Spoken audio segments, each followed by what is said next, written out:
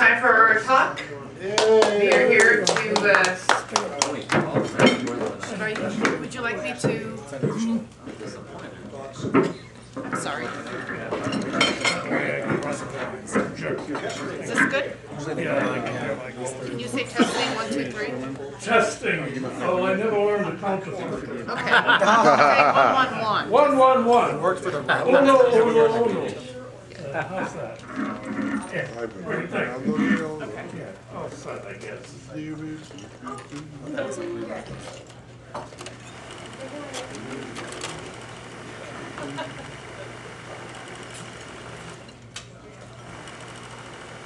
Starting off with an intro, Walter?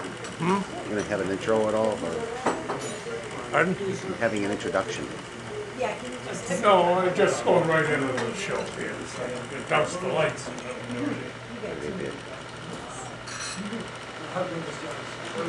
Can't see it. Yeah, too many lights. You want more out? You kill the lights on the left wall. Yeah. Behind the screen. And the right. There's the switch to go along.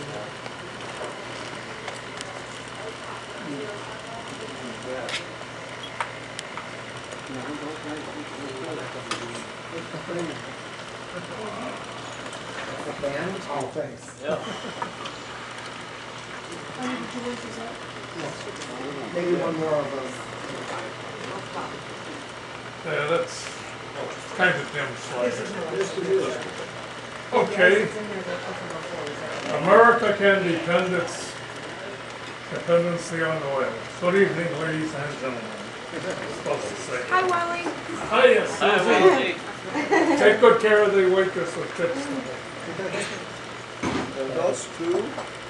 Human beings have always liked to travel, and that includes moccasin-wearing Native Americans who either walked or paddled canoes. Into the microphone.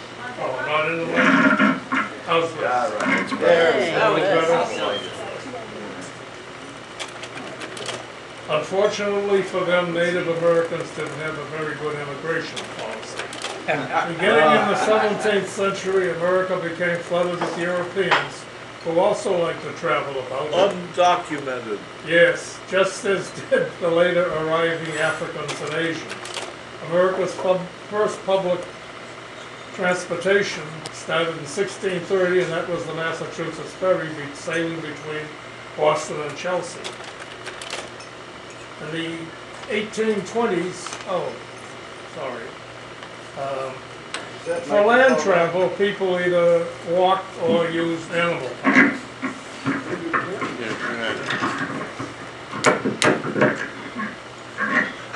How's that? Better. Yay!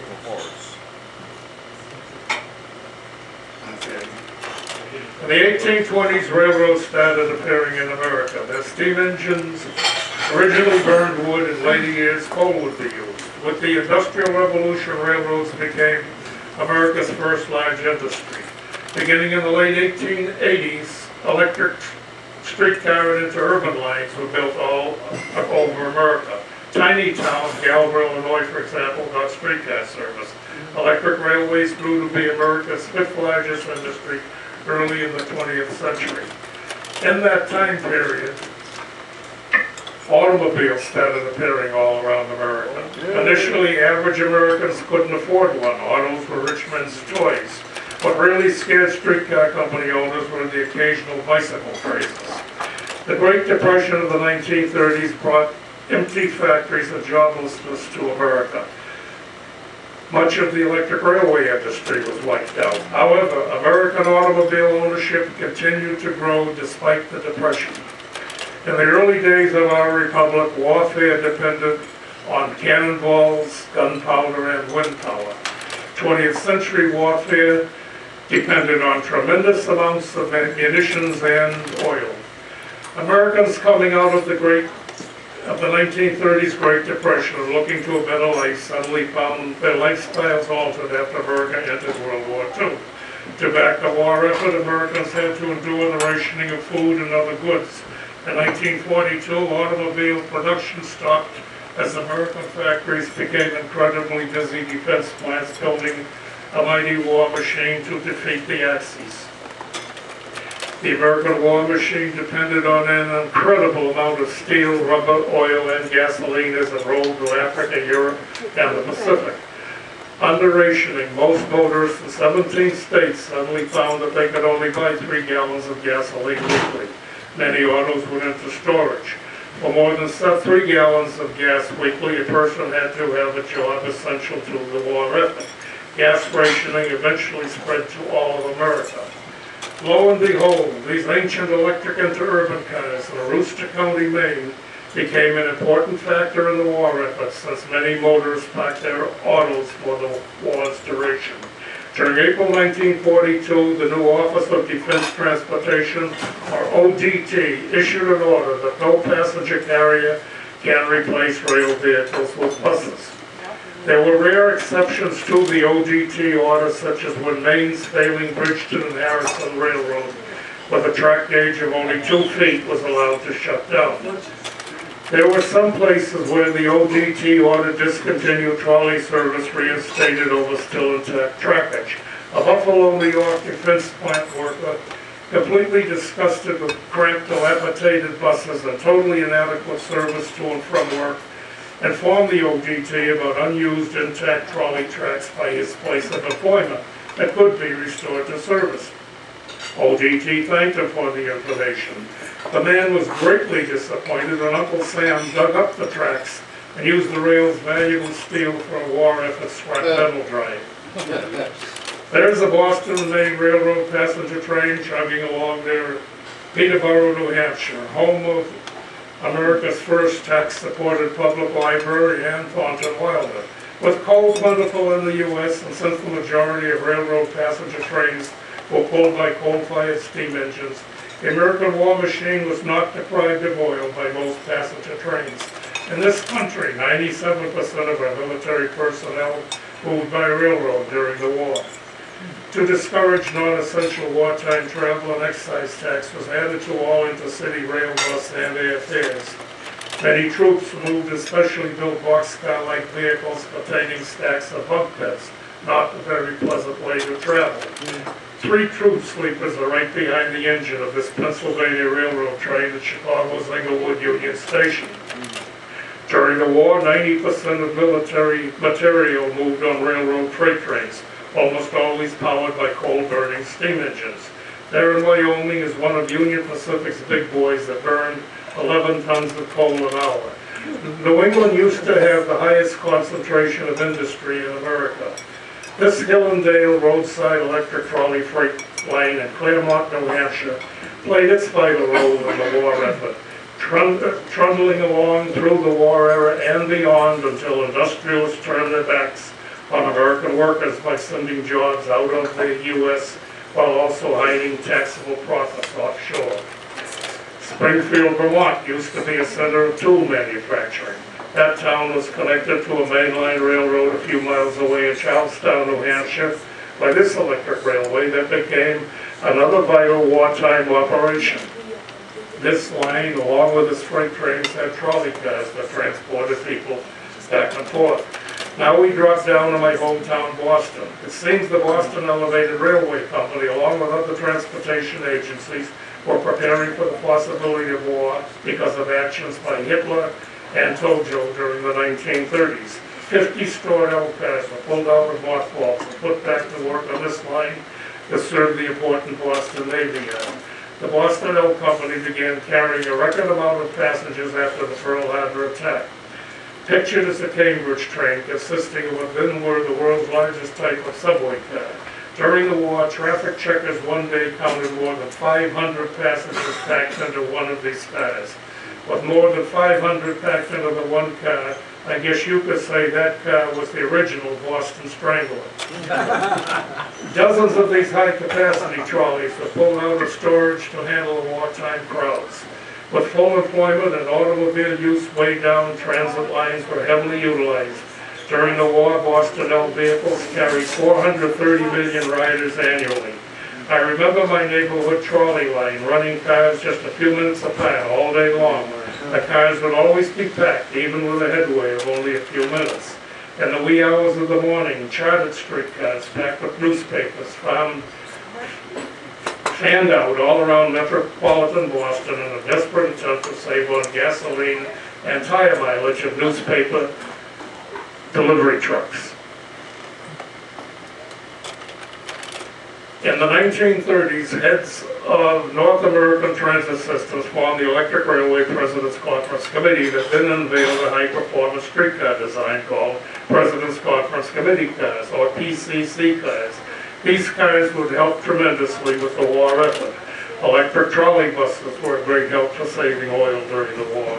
Boston was allowed by the ODT to obtain 30 new trolley buses to help its existing fleet handle the wartime crush. Not far away, the Fitchburg and Leominster Street Railway Company operated electric trolley buses between its namesake cities. 60 pollution-free electric trolley buses serve the Boston area presently.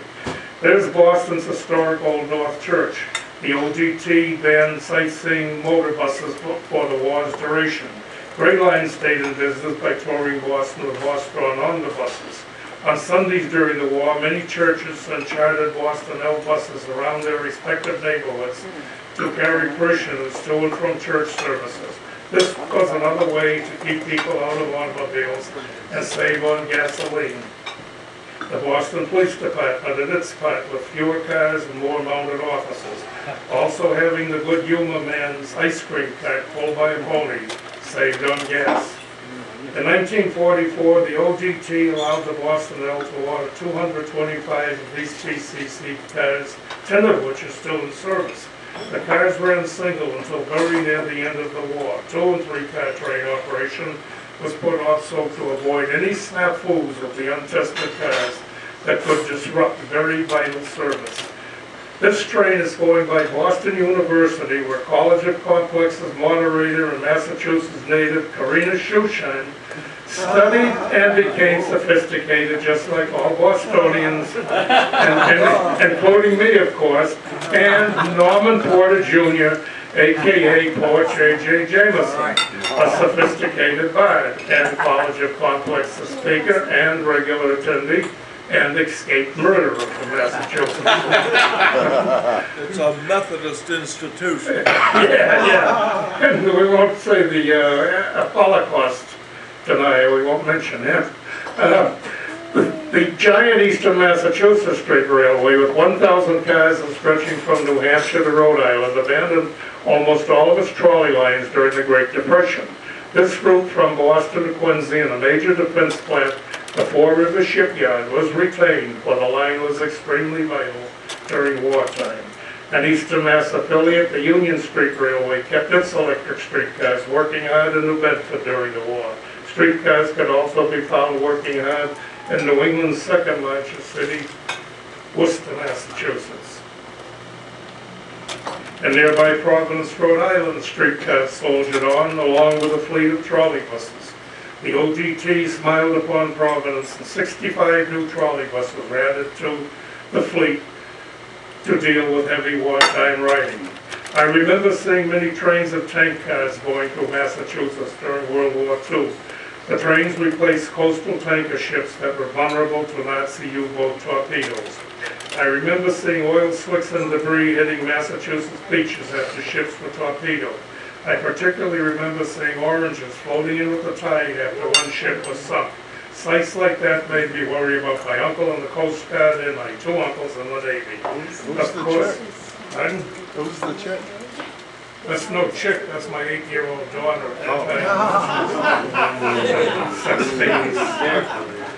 Of course, my uncle in the Army wasn't any safer, nor was my pilot cousin in the Air Corps, or my 2 cousins who temporarily gave up their Boston L uniforms for Army uniforms.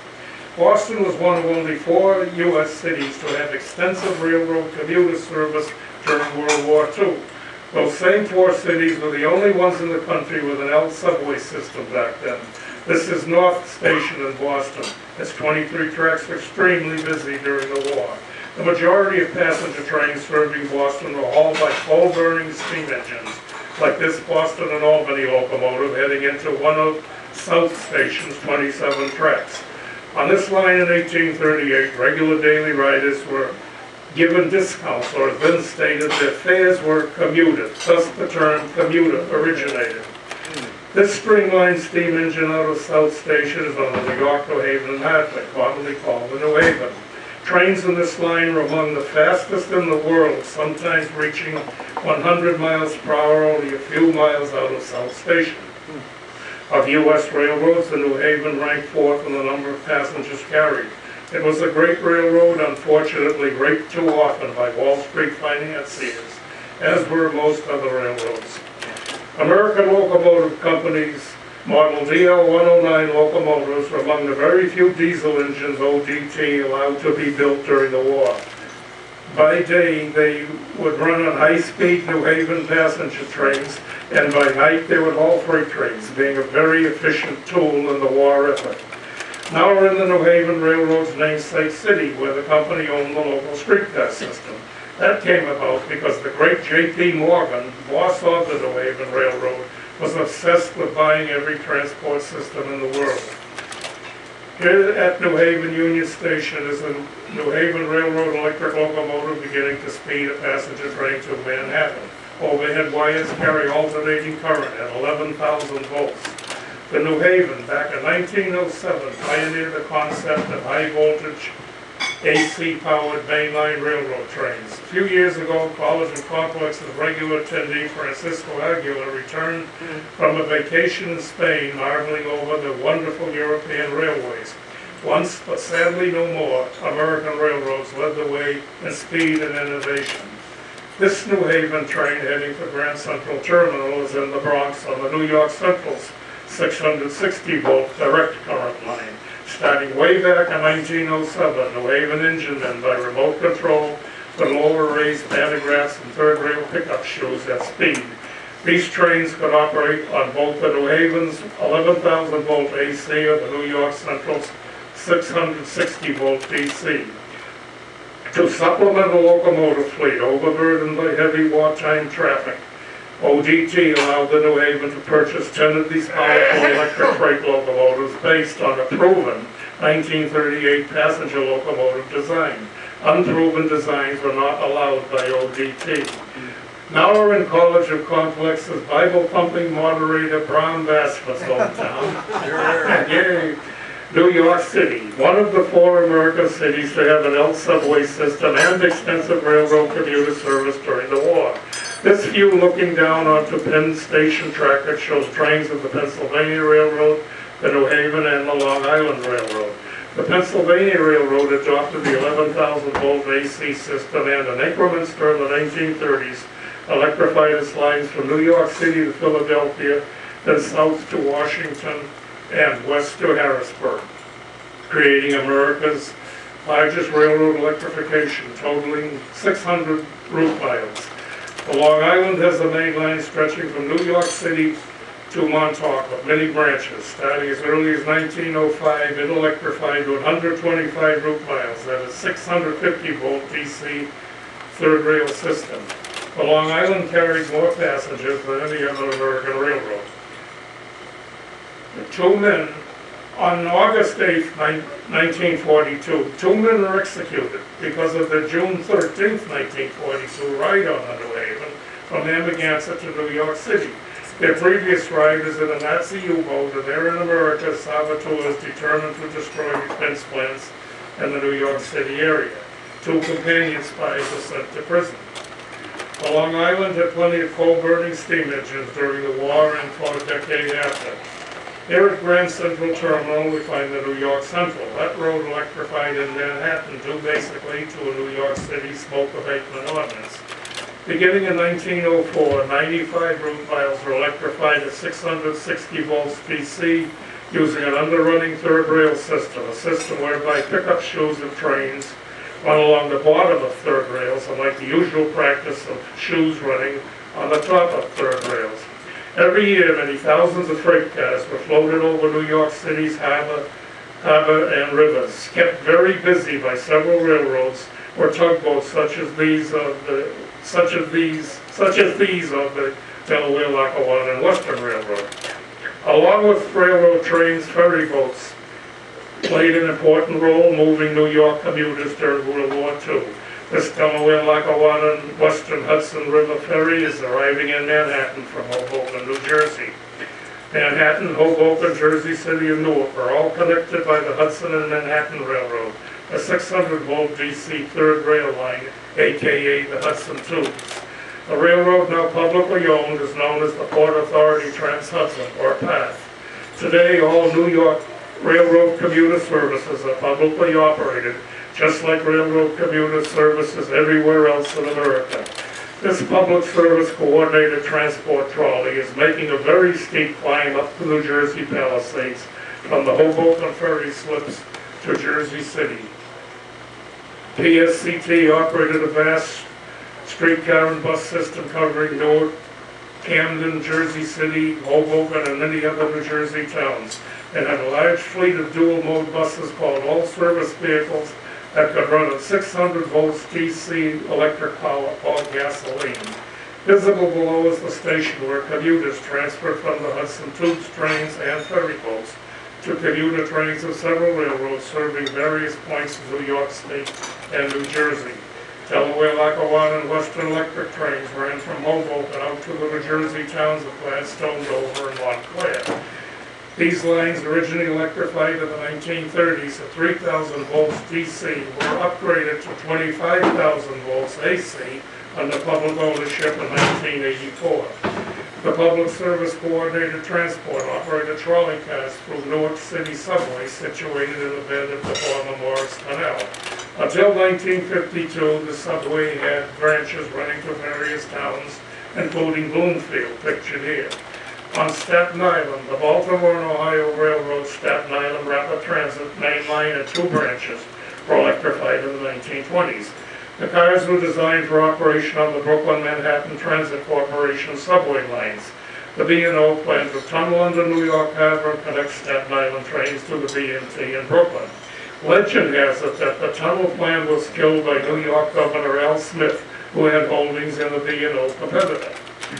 Now publicly owned, the Staten Island main line still operates. Unfortunately, the two branches abandoned passenger service.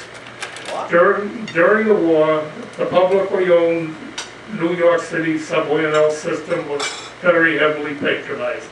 On some days, the trains carried more than 8 million passengers. Even today, the system carries more than 5 million passengers daily. The huge trolley system of Brooklyn and Queens came into public ownership in 1940. The system's many hundreds of streetcars, including 100 PCCs, did an admirable job moving wartime crowds along with a fleet of trolley buses. Many privately owned Third Avenue transit system streetcar lines operated in Yonkers, pictured here, White Plains, and Mount Vernon. Third Avenue operated in Manhattan, where overhead trolley wires were banned, necessitating the use of an underground conduit system. Cars westbound on 42nd Street, west of Fifth Avenue. Third Avenue also operated in the Bronx. I give a Bronx cheer to the late Mayor Fiorello LaGuardia. He engineered the demise of New York City's pollution-free electric streetcars. The Queensboro Bridge Railway operated trolleys back and forth high above the East River from Queens Plaza to Manhattan. The line served Welfare Island, now called Roosevelt Island. Elevators connected the island with the trolleys. By the way, elevators move more people than any other form of transportation. New York City wasn't the only town in the Empire State to have a subway. Rochester had a subway from 1927 to 1956. It was built in an abandoned section of the Erie Canal, and of course that subway carried crushed loads during the war. The subway did a lively freight business. 4 interurban lines sped into the subway until they were killed by the Great Depression. That left New York State with only one remaining passenger interurban, the Jamestown, Westfield, and Northwestern, which of course became a vital part of the war effort. Philadelphia was one of 4 U.S. cities during the war to have an out subway system, along with an extensive railroad commuter network. Back then, Philadelphia had a huge streetcar system supplemented with trolley buses. Most Pennsylvania trolley lines and many in other states have a broad gauge of 5 feet 2.5 inches. This was done to keep trolley companies from interchanging freight cars with railroads having the standard gauge of 4 feet 8.5 inches. Municipalities didn't want freight cars on their streets. Some white transit workers in the city of brotherly love went on strike rather than work alongside blacks hired during the war. Immediately, President Franklin Delano Roosevelt personally stepped in and the work stoppage abruptly ended. Today, Southeastern Pennsylvania Transportation Authority, or SEPTA, still operates streetcars in Philly along with a few trolley buses. Philadelphia's large Fairmount Park had its own trolley system. The pleasant rides through the park and across the Strawberry Mansion Bridge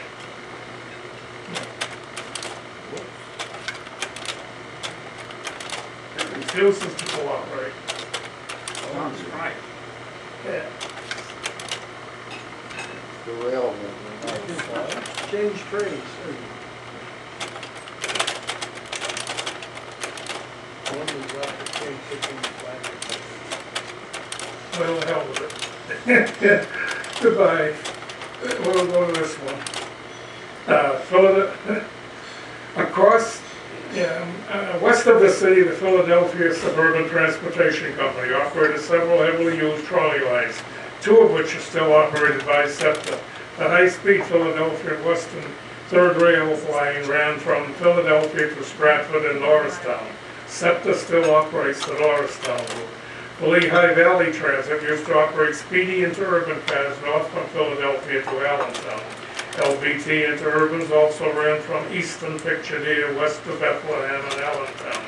The LBT operated very much needed wartime streetcar service in Allentown, pictured here, and Bethlehem plus Easton. The Pennsylvania Railroad operated several commuter lines in the Philadelphia area, most of them electrified at 11,000 volts AC. Also, the Reading Company operated several 11,000 volt AC commuter lines out of Philadelphia. Today, SEPTA operates the city's large commuter railroad network. The Rock Island Line is a mighty good road. The Rock Island Line is the road to ride from Chicago to southern suburbs such as Blue Island and Joliet. Chicago was one of 4 American cities during the war with both an L subway system and extensive railroad commuter service. The Pennsylvania Railroad ran commuter service out from Chicago to several Indiana points. The New York Central operated commuter trains between Chicago and Elkhart, Indiana. The former Pennsylvania Railroad and New York Central commuter services no longer exist. The Chicago, Burlington, and Quincy provided excellent commuter service southwest to Aurora. There's Hinsdale getting dusted with some coal smoke. The Milwaukee Road ran suburban service through the north and northwest, pictured as one of its trains at Mayfair Crossing.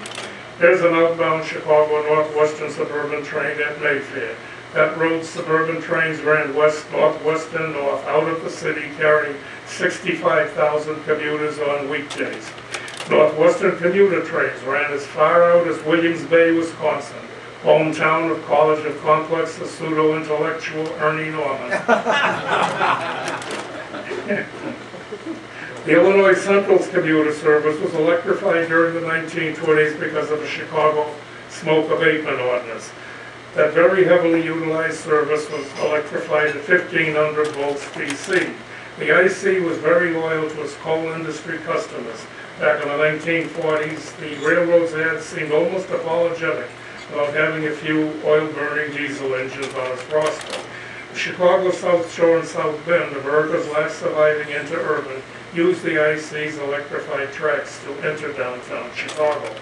On the South Shore Line train's eastbound journey from Chicago, it would trundle through the streets of East Chicago, through the streets of Michigan City and South Penn streets, a typical old-time interurban fashion. Street running still exists in Michigan City. The South Shore Line built up a substantial freight business. South Shore passenger service survives today under public operation. The freight service is privately operated with diesel engines. Chicago once had the world's largest streetcar system, with 1,000 miles of track and more than 3,600 trolleys, providing a great level of service unmatched anywhere. Each rush hour, 30 different streetcar routes of the Chicago surface line squeeze into the loop. The CSL's cars and buses gave more than 900 million rides yearly during the war. 75% of the system operated 24 hours a day, giving vital wartime service to industrial plants such as Western Electric's Hawthorne Works, pictured in the background. And of course, the very important steel mills got a high level of vitally needed service. Chicago was hog butcher for the world. Presumably the pigs didn't arrive on that streetcar.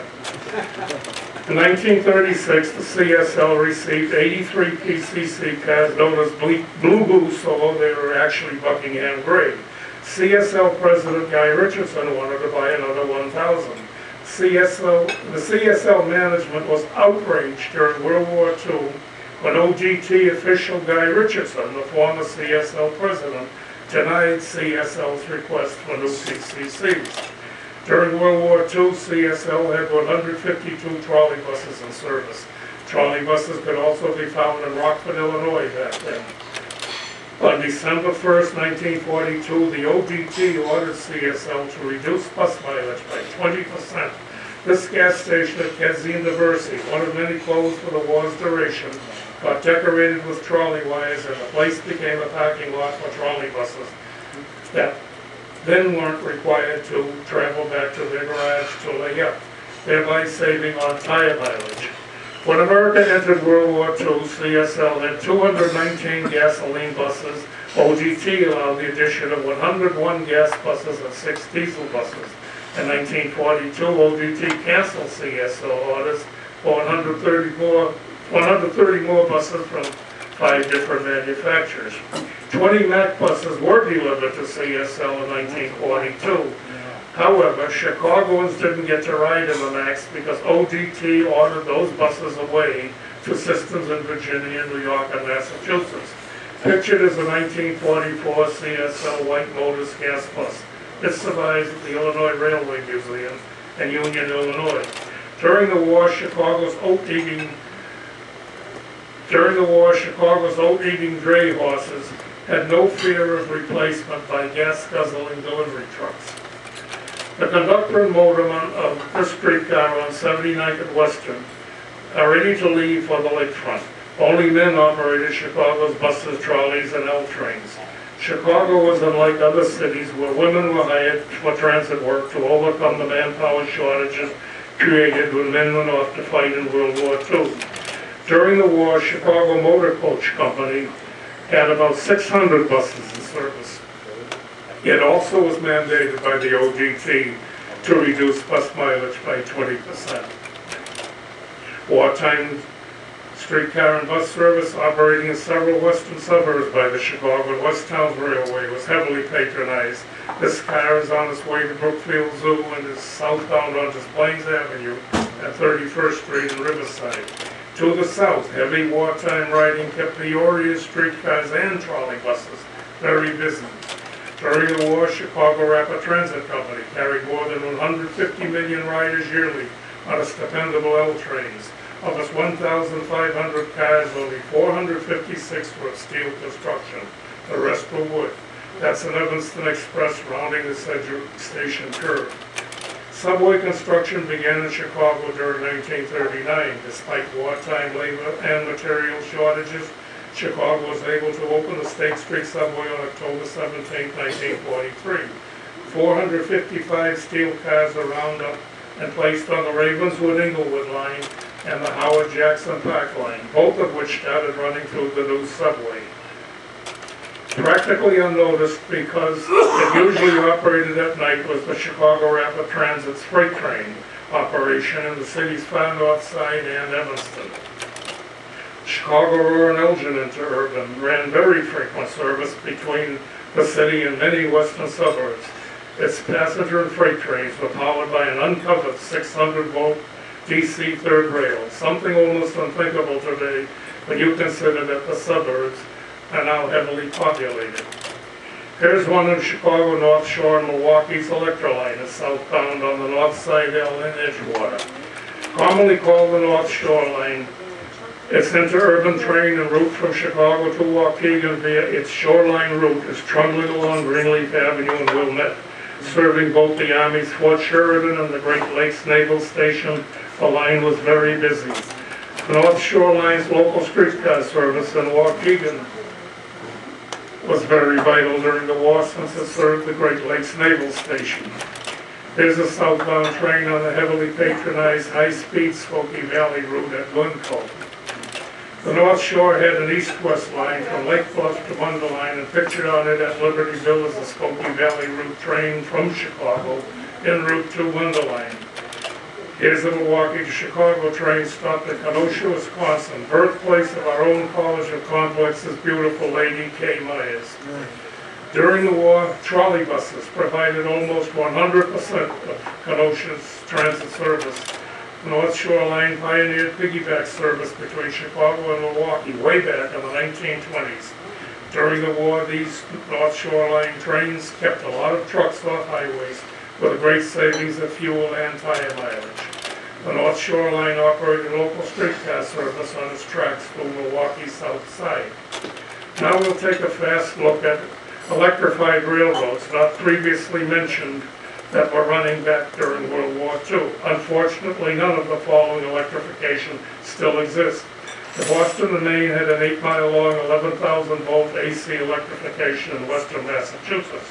Steam trains with the engines throttles closed to reduce smoke emissions were pulled through the 5-mile-long Hoosick Tunnel by these electric locomotives. Post-war, widespread use of diesel electric locomotives brought an end to the Boston and Maine electrification. Of course, we all know that diesel fumes in the tunnel are not harmful to human beings, right? The Virginian also chose the 11,000-volt AC system when it electrified 135 miles from Roanoke, Virginia to Mullen, West Virginia. Have a change here. By the way, those railroads had the voltage, the AC voltage was at 25 cycles, not the usual 60 cycles. Today's are. That's for you tech people. Yeah, like.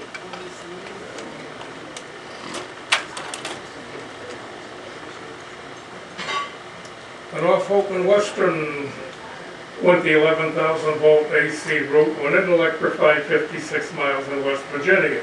The Norfolk and Western was very loyal to its coal industry customers and continued to build coal-burning steam engines in its Roanoke shops to as late as 1952. To have electric locomotives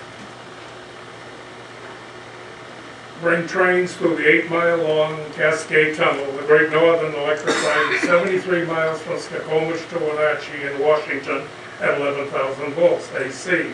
Great Northern de-electrified and it discovered that diesel fumes in the tunnel won't harm human beings. Actually, only a limited number of trains spaced hours apart are allowed in the tunnel today because of dangerous diesel fumes. The Cleveland Union Terminal electrified at 3,000 volts DC with the passing of the smoke abatement ordinance in its home city. Also electrified at 3,000 volts DC was the Chicago, Milwaukee, St. Paul, and Pacific, commonly called the Milwaukee Road. It electrified 663 route miles, one section from Arlington, Montana to Avery, Idaho, and another section in Washington from Othello to Black River with branches to Seattle and Tacoma. Pointing up the unfortunate non-standardization of U.S. railroad electrification was the 3,000-volt DC Milwaukee Road right alongside the Butte, Anaconda, and Pacific, electrified at a different DC voltage of 2,400. While Westinghouse Electric promoted alternating current, General Electric promoted direct current. Also electrified at 2,400 volts DC was the St. Clair Tunnel Company that operated between Port Huron, Michigan and Sarnia, Ontario. Knowing that diesel fumes in the tunnel won't harm humans, it de-electrified. To the south, the New York Central's Detroit River Tunnel Company, operating from Detroit to Windsor, Ontario, was electrified using an underrunning 650-volt DC third rail system. The electric third rail was scrapped because, after all, diesel fumes don't harm humans. The B&O pioneered mainline railroad electrification in 1895 when it electrified its Baltimore tunnels with a 650-volt DC trolley wire system, soon converted to third rail. With plenty of hydroelectric power available, the Niagara Junction electrified 11 miles at 650 volts DC in Niagara Falls, New York. Conrail diesels took over in 1979. In New Jersey, electric commuter trains of the Pennsylvania Reading Seashore lines operated between Camden and Millville. 600-volt DC third rail operation began in 1906 by the West Jersey and Seashore, its predecessor. In Mishawaka, Indiana, the little twin branch railroads, electric locomotives, took on added burdens for the war effort. Now a fast look at World War II interurbans that managed to survive the Great Depression. Those that did usually lasted into the 1950s. They usually operated at 600 volts DC, but some used higher voltage. The majority of them interchanged freight cars with steam railroads. We started in Pennsylvania with the broad gauge West Bend railways that meandered throughout the hilly area southeast of Pittsburgh. Also in Pennsylvania was the Lackawanna and Wyoming Valley, a high-speed third rail line that ran between Scranton and Wilkes-Barre. Being standard gauge, it developed a good freight business. Down in Maryland, we find the Baltimore and Annapolis, owned by the Baltimore and Ohio Railroad. Also in Maryland, we find the Hagerstown and Frederick serving those two towns, plus Williamsport and Thurmont. It even had a ghost story. One cold January night in 1936, passengers waiting in the Mount Lena Depot heard a trolley go by but did not see it, a ghost car. Here's what caused the very strange event. A car descending South Mountain ran away out of control because of slippery rails. It hit a very sharp curve and the car body separated from its trucks. Only 2 persons were on board, the motorman who was injured and an off-duty company employee who was killed. The car's 2 trucks kept on rolling clickety-clack down the mountain track, sounding just like a complete trolley car, thereby creating the ghostly phenomenon. The Piedmont and Northern, controlled by the Duke family, famous for tobacco and electric power, had 2 disconnected sections that were kept disconnected by rival steam railroads. Political problems.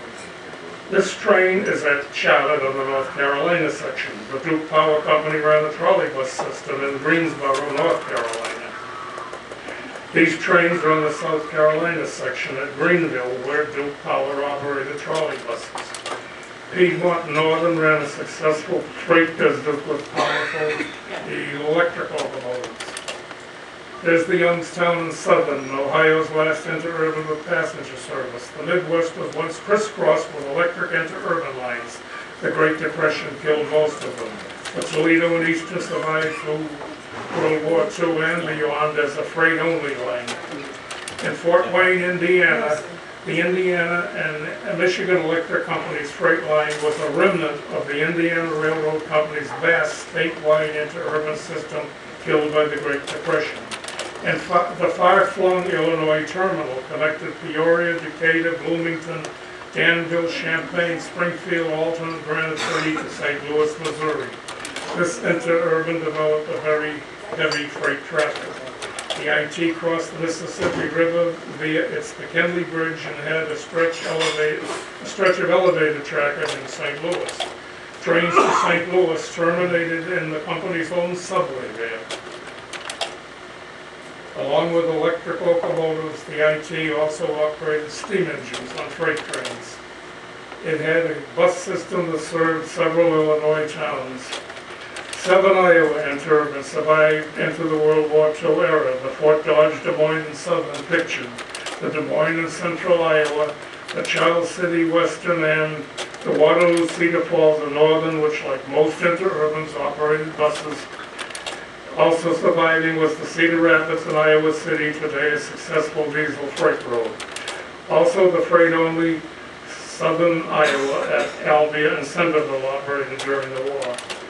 The freight-only Mason City and Clear Lake is today operating as Iowa Traction, and it is the only common carrier electric freight train operation left in America.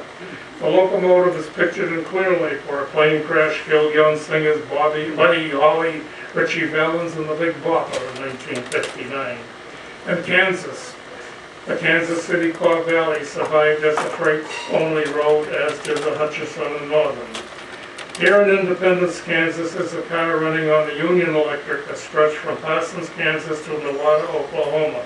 Only the most ardent trolley fan would take the 77-mile, 4-hour trip from end to end of one of these trolleys, not much more than a city streetcar.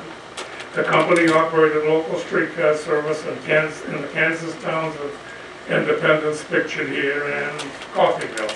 In Oklahoma, the Sand Springs Railway, owned by an orphanage, operated from its namesake town to Tulsa. The Sand Springs did a very good freight business, as did the freight-only Tulsa-Sapulpa Union Railway. This former Rockford, Illinois trolley is on the Oklahoma Railway Company interurban system that fanned out from Oklahoma City north to Guthrie, west to El Reno, and south to Norman. The latter line very important since it served Fort Sill. The company operated local streetcar service in Oklahoma City. This Texas electric car is pictured in Denison before starting its southbound 77-mile trip to Dallas. Just after starting its 97-mile southbound trip to Waco, this Texas electric car is hindered by a derailed Dallas streetcar. Also surviving during World War II was the Houston North Shore, owned by the Missouri Pacific Railroad. Its 34-mile line from Houston to Goose Creek opened in 1927, being the very last interurban built in America. For the war effort, the Salt Lake in Utah, in a rundown condition, had to keep operating south from Salt Lake City to Payson. Salt Lake, Garfield, and Weston operated from Salt Lake City west 16 miles to the Salt Air Resort on the Great Salt Lake. The Bamberger Railroad operated from Salt Lake City north 34 miles to Ogden, Utah. One of the Bamberger's 5 bullet cars, bought secondhand from the upstate New York's dieselized Fonda, Johnstown, and Gloversville, is pictured in Ogden, where a connection was made with the Utah-Idaho Central Interurban that reached Preston, Idaho via a very mountainous serpentine route. Pictured in Oakland, California, is the Sacramento Northern, owned by the Western Pacific Railroad. This lengthy interurban operated north to Bakerville, Sacramento, Woodland, Marysville, Yuba City, and Chico. With the 1939 opening of the San Francisco-Oakland Bay Bridge, SN began running passenger trains to downtown San Francisco. Unfortunately, all intercity passenger service was discontinued in 1941. But for many years after, SN would let trains of retired cars be chartered. SN trains were ferried across Suisun Bay on the company's boat, Ramon. The SN had to keep a little passenger car running in Yuba City to protect its franchise there. Also in Chico, the franchise car. By far, the gigantic Pacific Electric overshadowed all other interurbans.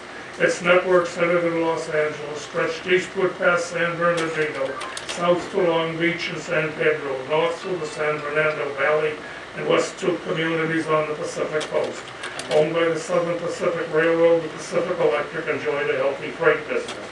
The PE operated local streetcar service in several towns and a very heavily used suburban service.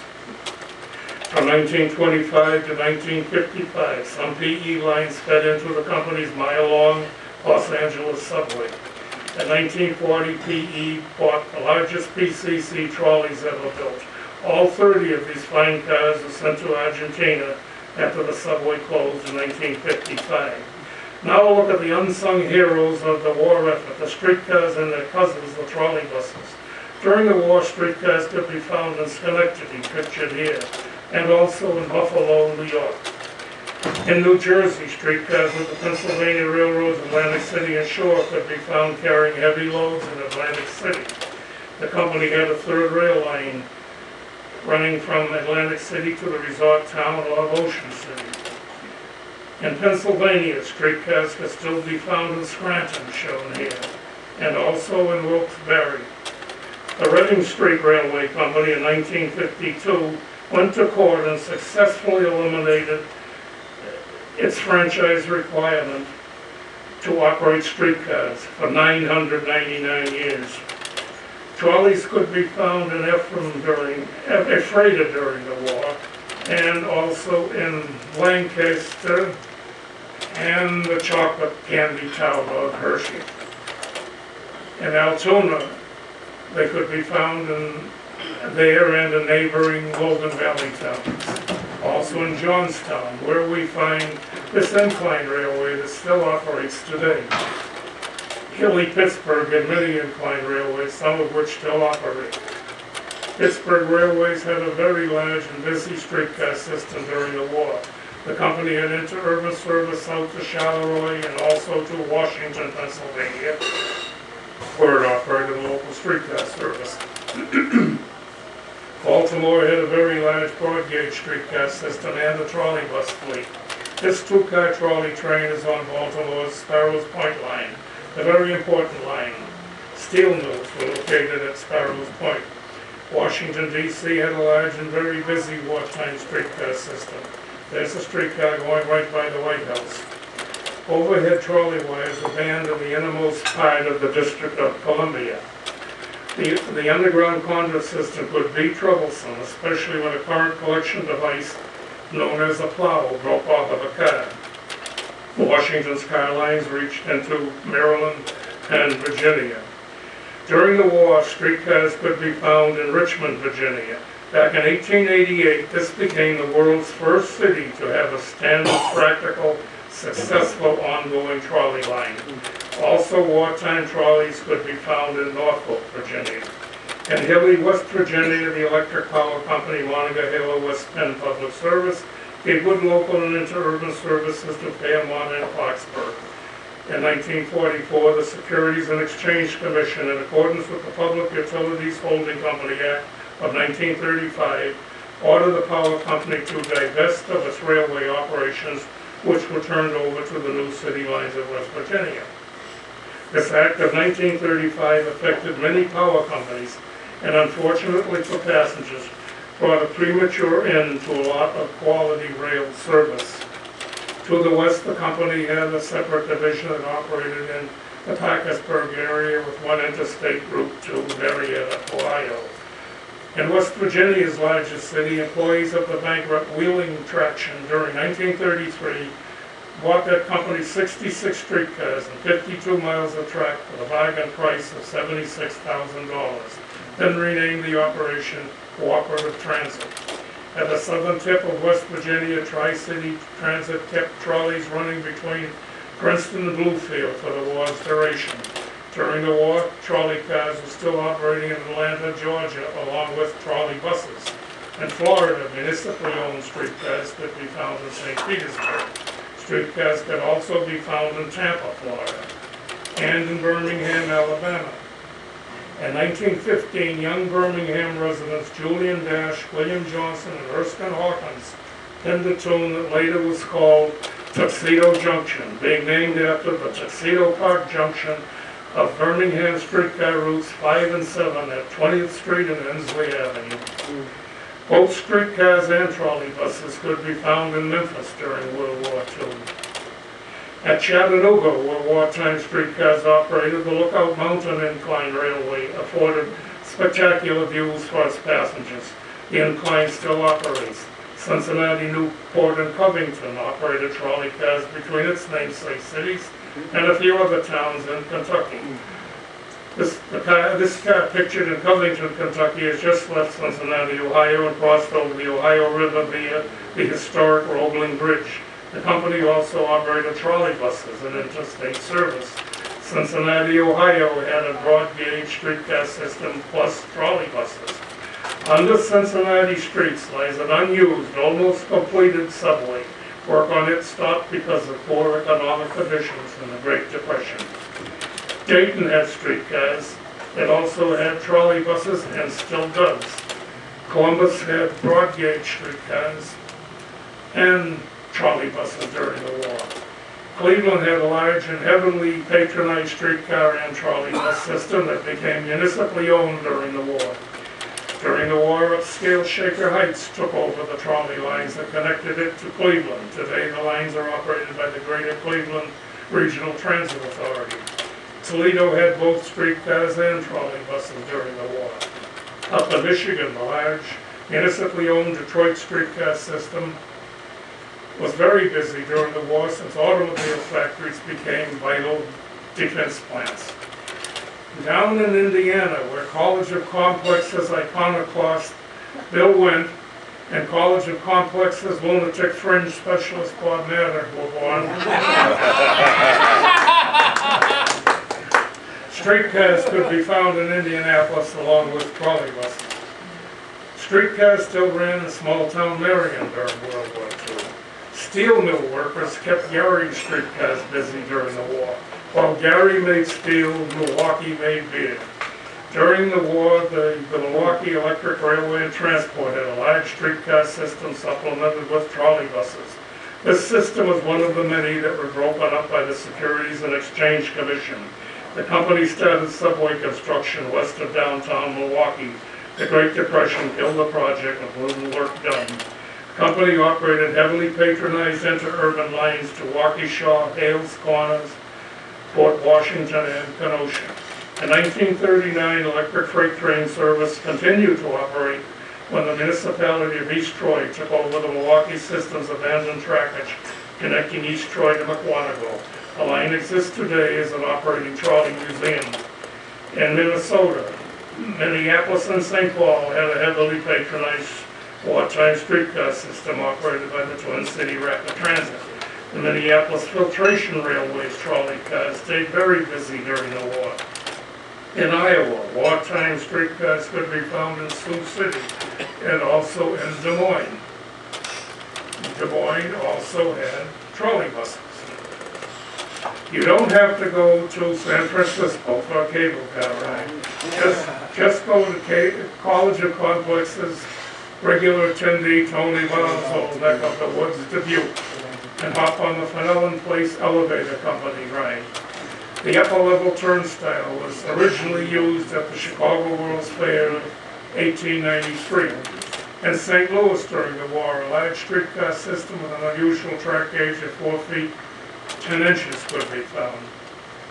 Closed in 1939 and reopened in 1944, St. Louis Waterworks Railway was for use by waterworks employees. Presumably, previously, the general public was allowed to ride on it. In northwest Missouri, trolley buses could be found at St. Joseph during the war. Kansas City public service streetcars could be found serving both Kansas City, Kansas and Kansas City, Missouri, along with trolley buses. Trolleys of the Omaha and Council Bluffs Street Railway served Omaha, Nebraska, pictured here, and Council Bluffs, Iowa. Here is the actual streetcar named Desire, rolling along in New Orleans. New Orleans had a large broad gauge streetcar system supplemented with trolley buses. In Shreveport, Louisiana, 98% of transit service was provided by trolley buses. In Texas, El Paso had a wartime streetcar system. Its route to Juarez, Mexico, was the most heavily used trolley line in North America. Also, streetcars could be found in Dallas, Texas. War or no war, Texans need their beer. In San Antonio, this Texas Transportation Company electric locomotive was kept very, very busy switching many cars of beer at the Pearl Brewery. In 1928, San Antonio became America's first large city to switch from streetcars to buses. Moving north to Colorado, we find wartime narrow gauge streetcars active in Pueblo and in College of Complexes regular attendee Margaret Aguilar's hometown of Denver. Denver also had a trolley bus system. Both narrow gauge and standard gauge interurban lines ran out from Denver to Nevada and Golden. To the north, we find municipally owned streetcars working hard in Fort Collins for the war effort. There's a Rio Grande Southern narrow gauge galloping goose doing its wartime bit by moving people and goods to the wilds of Colorado. Margaret isn't here tonight, but she tells us the Capitol Dome was her playground at one time. Her father worked in the State House.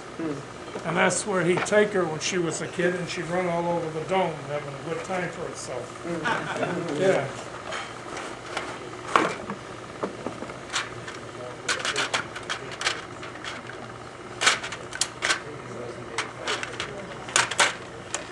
Where did you play, Walter? But I would never play, I always played a lot. Munitions factory. Yeah. Yes, and then you can close it out.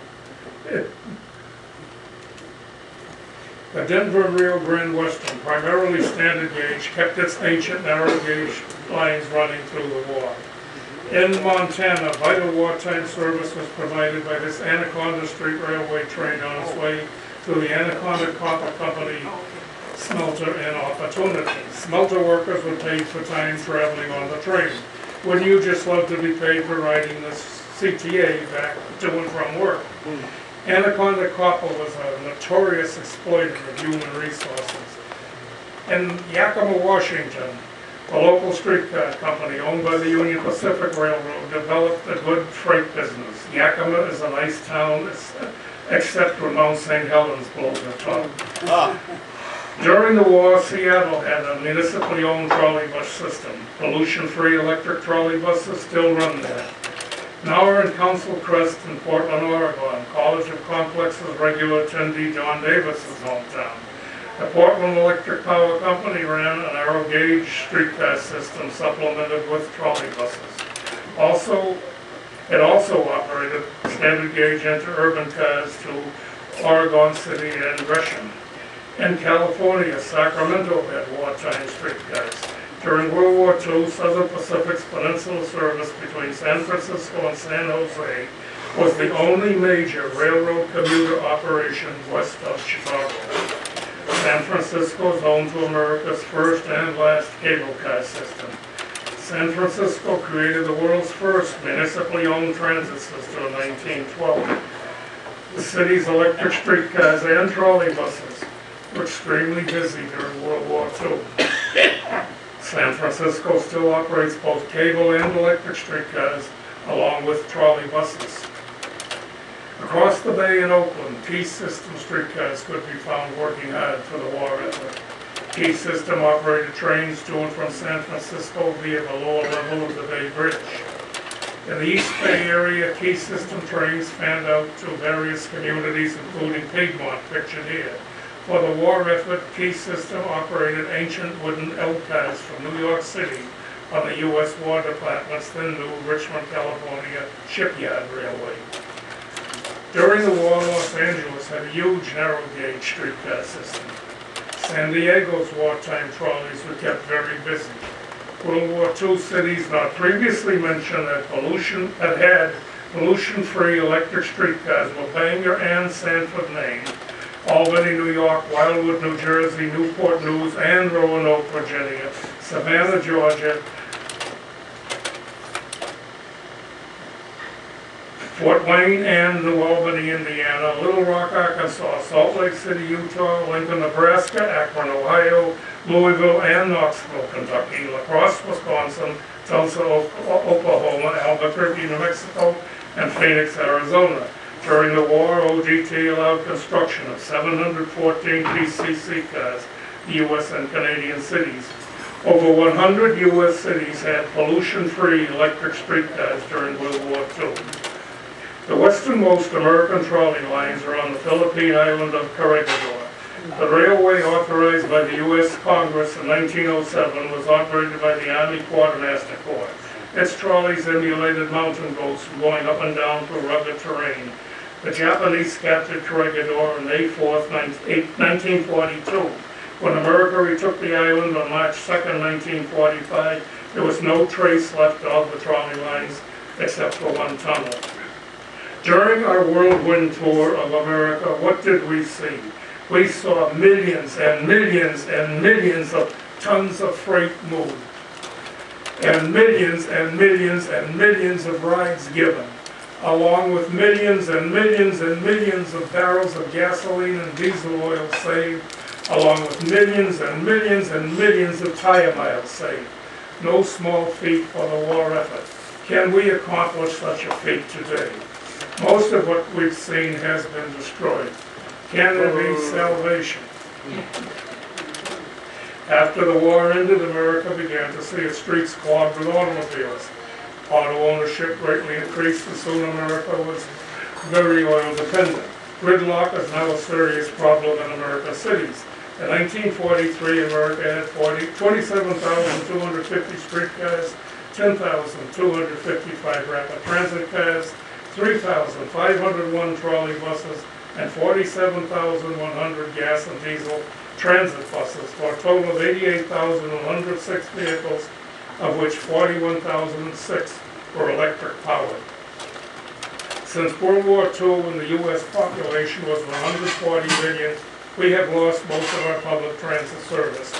Now with the population of 312.8 million, we need public transportation more than ever, and will need it more so in the future, because since 1990, immigration has brought 1 million new residents to America yearly. Prior to 1990, immigration was always under 400,000 yearly. What troubles me is anyone can start a war. If someone teams up with others and does start a war, this country could be very well cut off from much of the oil needed. Prior to 2009, when we had warmongers controlling the puppet president in the White House, this country made many more enemies than ever before. Many enemies would just love to take a whack at the USA. Boom! And if a large, widespread land war started, to put it bluntly, we'd be screwed. Now in our automobile, oil-burning society, we have little public transportation left to fall back on. Not only is oil dependency a problem, another problem is Rust Belt Americans are losing their skills. A few years ago, Dayton ordered new trolley bus components from the Skoda company in the Czech Republic. Electric wiring work for the buses was done on the East Coast. Final assembly was done in Dayton, but only after machinists were brought in from Chicago. There were no qualified machinists left in Dayton. Is this not a wake-up call? Travel on our heavily subsidized airlines is becoming more and more difficult. Just remember what wise old Warren Buffett said: airlines don't make money. Much of the country grinds to a halt when inclement weather, a security issue, or a computer glitch grounds airplanes. Then airports jam up with people, and passengers spend a day or two on airport cots until they can catch a flight. Before the jet age, downtown Chicago had 6 railroad stations: Northwestern Station, Madison and Canal, Chicago Union Station at Canal and Jackson, Grand Central Station at Harrison and Wells, LaSalle Street Station on Van Buren, Dearborn Street Station at Polk Street, and Central Station at Michigan and 11th Place. 6 stations with 18 different railroads that ran in all kinds of weather. In the U.S. during World War II, there were 233,670 route miles of railroad. Now the mileage is down to 99,250. Back then, railroads had 42,400 steam engines, 900 electric locomotives, and 970 diesel engines. Today's privately owned railroads have only 20,000 diesel engines. Amtrak has about 350 diesel engines and 75 electric locomotives. Freight cars numbered 1,684,000 during the war. They number only 560,000 today. Jobs on privately owned railroads have decreased from 1,026,000 to only 168,000. In general, railways in foreign countries once were nothing to brag about. After World War II, Europe and Asia rebuilt war-damaged railways while America became automobile and oil dependent. Post-war America saw intercity passenger trains almost disappeared when the railroads lost U.S. mail contracts. There are 4 mail cars in this Pennsylvania Railroad passenger train at Chicago's Englewood Union Station. Much high-speed railroad operation took a blow in 1952 when the Interstate Commerce Commission, fed up with fatal passenger train wrecks, put a 79-mile-per-hour speed limit on all trains not under automatic train control.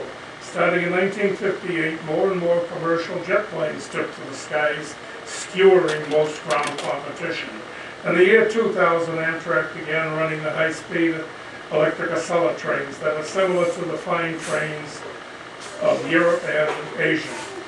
Here under a 25,000 volt AC wires and Acela ready to leave Boston on a high-speed trip to Washington, D.C. On this long trip, it will only encounter 3 grade crossings. More than 3 million passengers ride the Acelas yearly.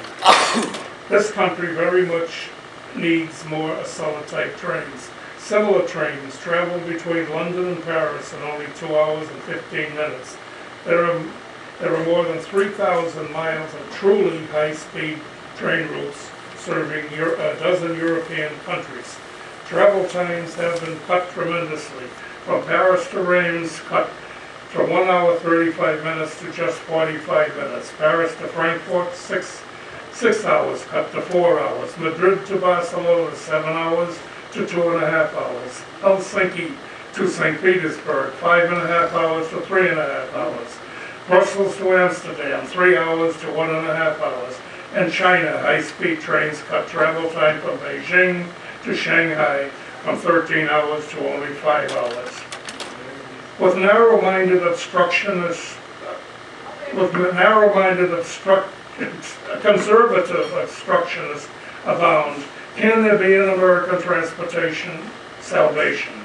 This is Boston's historic Old South Meeting House, where on December 16, 1773, Sam Adams began the famous Boston Tea Party that ended up dumping British tea into Boston Harbor. Those tea parties were protesting taxes of a foreign power, but they never protested our Democratic Republic's taxes as the simplistic 21st century so-called Tea Party demagogues do. If the 18th century Boston Tea Parties came back to life, they would be puzzled by today's malcontents howling like mad dogs. The founding fathers certainly were not against taxation. Quickly they crushed Say's Rebellion and the Whiskey Insurrection. The original Boston Tea Parties would be astonished and very happy to see the taxes built a splendid bridge across the Charles River over which air-conditioned subway trains roll. They'd be thrilled with our great highways, amazing air traffic control, Social Security, our wonderful parks, NASA, public health care, the Federal Deposit Insurance Corporation, sidewalks, fire departments, public schools, and libraries for all. Why do the demagogues scream about big government? When we live in a very big country, the demagogues should move to tiny Luxembourg. Until the U.S. gets a written national transportation policy in place, we won't be seeing much in the form of high-speed rail. If America's busy as 6,000 miles of diesel railroad lines were electrified, 1 billion gallons of diesel oil would be saved yearly. U.S. railroads burn 1 billion gallons of diesel fuel annually. In recent decades, several heavy-duty electrified mine railroads have opened with AC voltages of 25,000 and 50,000. This is Ohio's Muskegon Electric that opened in 1968. I advocate having electrified high-speed rail from coast to coast, certainly not to compete with airlines, but to serve the many American towns completely devoid of public passenger transportation. In recent decades, several new U.S. commuter services have started up, such as this one in Maryland. More intercity passenger trains would mean fewer airplanes in our crowded skies and congested airports. How long will it be before there's a tragic runway collision? Today, America's freight railroads are doing very well, and Warren Buffett is investing in them. American railroads reached the 1 trillion annual ton-mile mark in the late 1990s. In the past, transit lines in foreign cities were nothing to brag about. The rebuilding of war-damaged European and Asian cities after World War II brought about 5 new transit operations that should be emulated in this country. Even though the U.S. doesn't have a written transportation policy that it's supposed to have, many new light rail systems have been built in the U.S. during the past 3 decades. Most pollution-free lines are handicapped accessible, making them available to all. In the post-war era, only 7 U.S. cities retained some trolley lines. They are Boston, pictured here, and Newark, New Jersey, with its expanded subway line, Philadelphia, Pennsylvania, which also operates trolley buses, Pittsburgh, Pennsylvania, with substantially upgraded remaining lines, Shaker Heights, Ohio, connecting to Cleveland, and very hilly San Francisco. Also, New Orleans, where the St. Charles Avenue route is the world's oldest continuously operating streetcar line. It dates back to 1835. A new light rail operation came about in 1959 when Boston electrified an abandoned railroad line and tied it into the city's trolley subway system, expecting daily ridership at 11,000. More than 30,000 riders showed up. In 1964, CTA opened the Skokie Swift Rapid Transit service, expecting 1,100 daily riders. More than 3,000 showed up, and riding kept increasing. Since 1981, when this brand new light rail system opened in San Diego, California, more than 20 such operations have started up in the U.S. Others were San Jose, California, Sacramento, California's capital, Los Angeles, California, America's second largest city, Portland, Oregon, with a still expanding system, Salt Lake City, Utah's capital, and the mile-high capital city of Denver, Colorado, and Dallas, Texas, which also has new railroad commuter services, Minneapolis, with a planned extension to St. Paul, St. Louis, Missouri, connecting to nearby Illinois towns, and there's Kenosha, Wisconsin, and also Buffalo, New York, and Baltimore, Maryland. New ones also opened at Honolulu, Hawaii, South Lake Union, Washington, Tacoma, Washington, Seattle, Washington, Phoenix, Arizona, Houston, Texas, Jersey City, New Jersey, Charlotte, North Carolina, and Norfolk, Virginia. Planned or under construction are lines for Tucson, Arizona, Fort Worth, Texas, Kansas City, Missouri, Detroit, Michigan, St. Paul, Minnesota, Cincinnati, Ohio, and Louisville, Kentucky. Dallas light rail is pictured there. Tourist-type lines opened in several cities. I say that electric trolley buses should not be overlooked when seeking ways to kick the oil habit. Only 5 trolley bus systems exist in the U.S. today. World War II era cities not previously mentioned that had pollution-free electric trolley buses were Wilmington, Delaware, Knoxville, and Louisville, Kentucky, Flint, Michigan, Topeka, Kansas, Fort Wayne, Indiana, Youngstown and Akron, Ohio, Duluth, Minnesota, Salt Lake City, Utah, and Honolulu, Hawaii. OGT allowed the building of 966 trolley buses for U.S. and Canadian cities during World War II. Post 3 minutes? Yeah, about 5 more. 5 more minutes? Yes. Yeah, we're doing all right. Yeah. Just remember that Mike Flores took over 2 hours one night. Yeah. Yeah. Usually could do this in 1 hour, 15 minutes. It must be getting old. Post-war trolley bus system now all gone. Opened in Dallas, Birmingham, Los Angeles, Wilkes-Barre, Detroit, and Johnstown. In 1968, a new heavy rail system opened between Philadelphia and Lindenwold, New Jersey. This is America's first successful automated rapid transit line. Operators of most such lines are required to spend some time manually operating their trains, especially in inclement weather.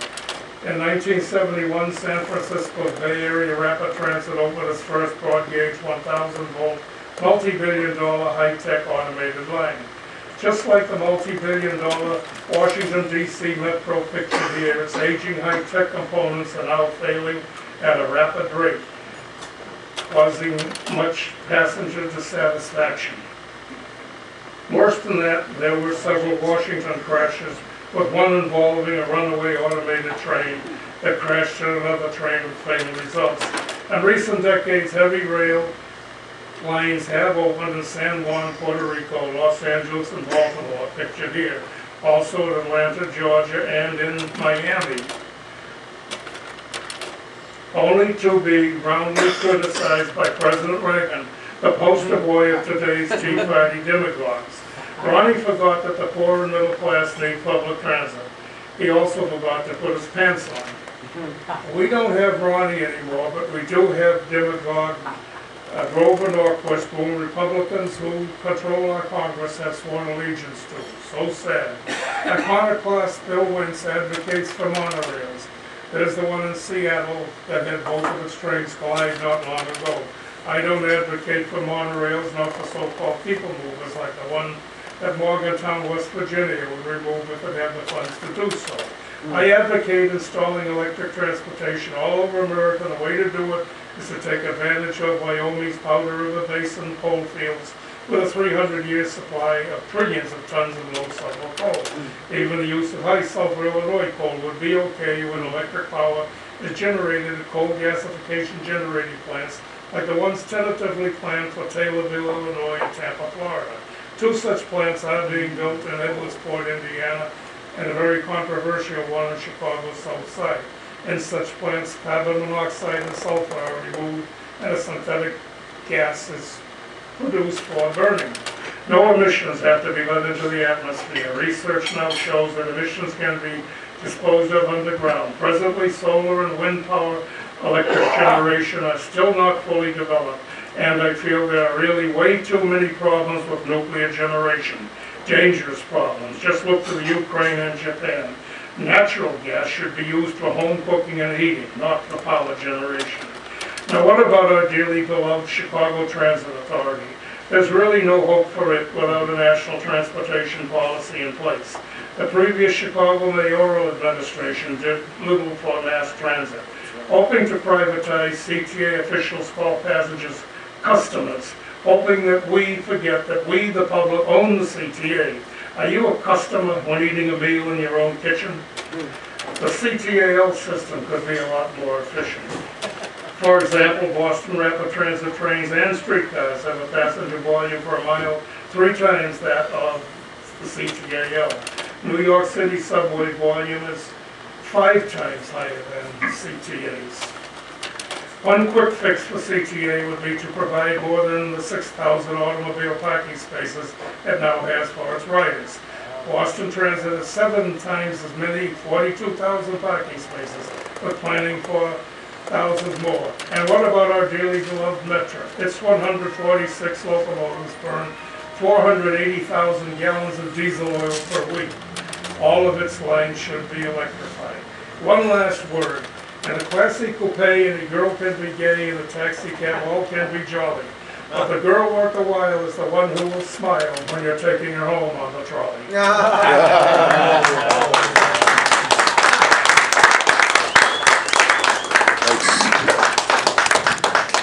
Walter, I'd like to thank you for your very thoroughly researched presentation.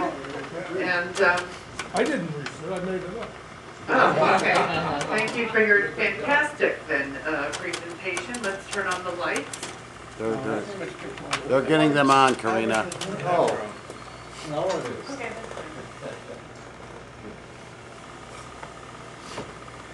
How about we give it up for Walter again? Don't applaud, just throw money. That's what Vivian said, don't applaud, just throw money. So this is how this is going to work. Walter is going to keep the microphone right here, and then when you raise your hand, I'll call on you to ask a question. I will repeat the question because I have a very loud voice, and then Walter will answer the question. So all those who have questions, please raise their hand.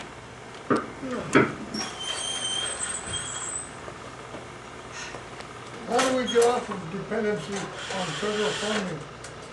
How do you get off on dependency of I federal heard funding? that. Okay. We need more federal funding. More money goes out of Illinois than comes back. You know that, don't you, Bill? I don't. We need more federal funding. We don't want to get off of it. Some people claim that cars and airplanes are private. are not subsidized. Can you respond to that? Sure they are. The licenses you pay for the automobiles, so the politicians love all that money, don't really pay for all the trouble they cause, especially asthma in this town. And the airlines, they're notorious eater of subsidies. Okay, so then, Ernie, please. Yeah. Could you give us a quick primer on the difference between AC and DC and overhead wires and the, whatever you call it, underneath, and what the various advantages are, and why are they used different voltages and all this? Yeah, the catenary. It all depends on whatever view the management has. Some like the overhead wire, some like the third rail. And what's the relative advantages?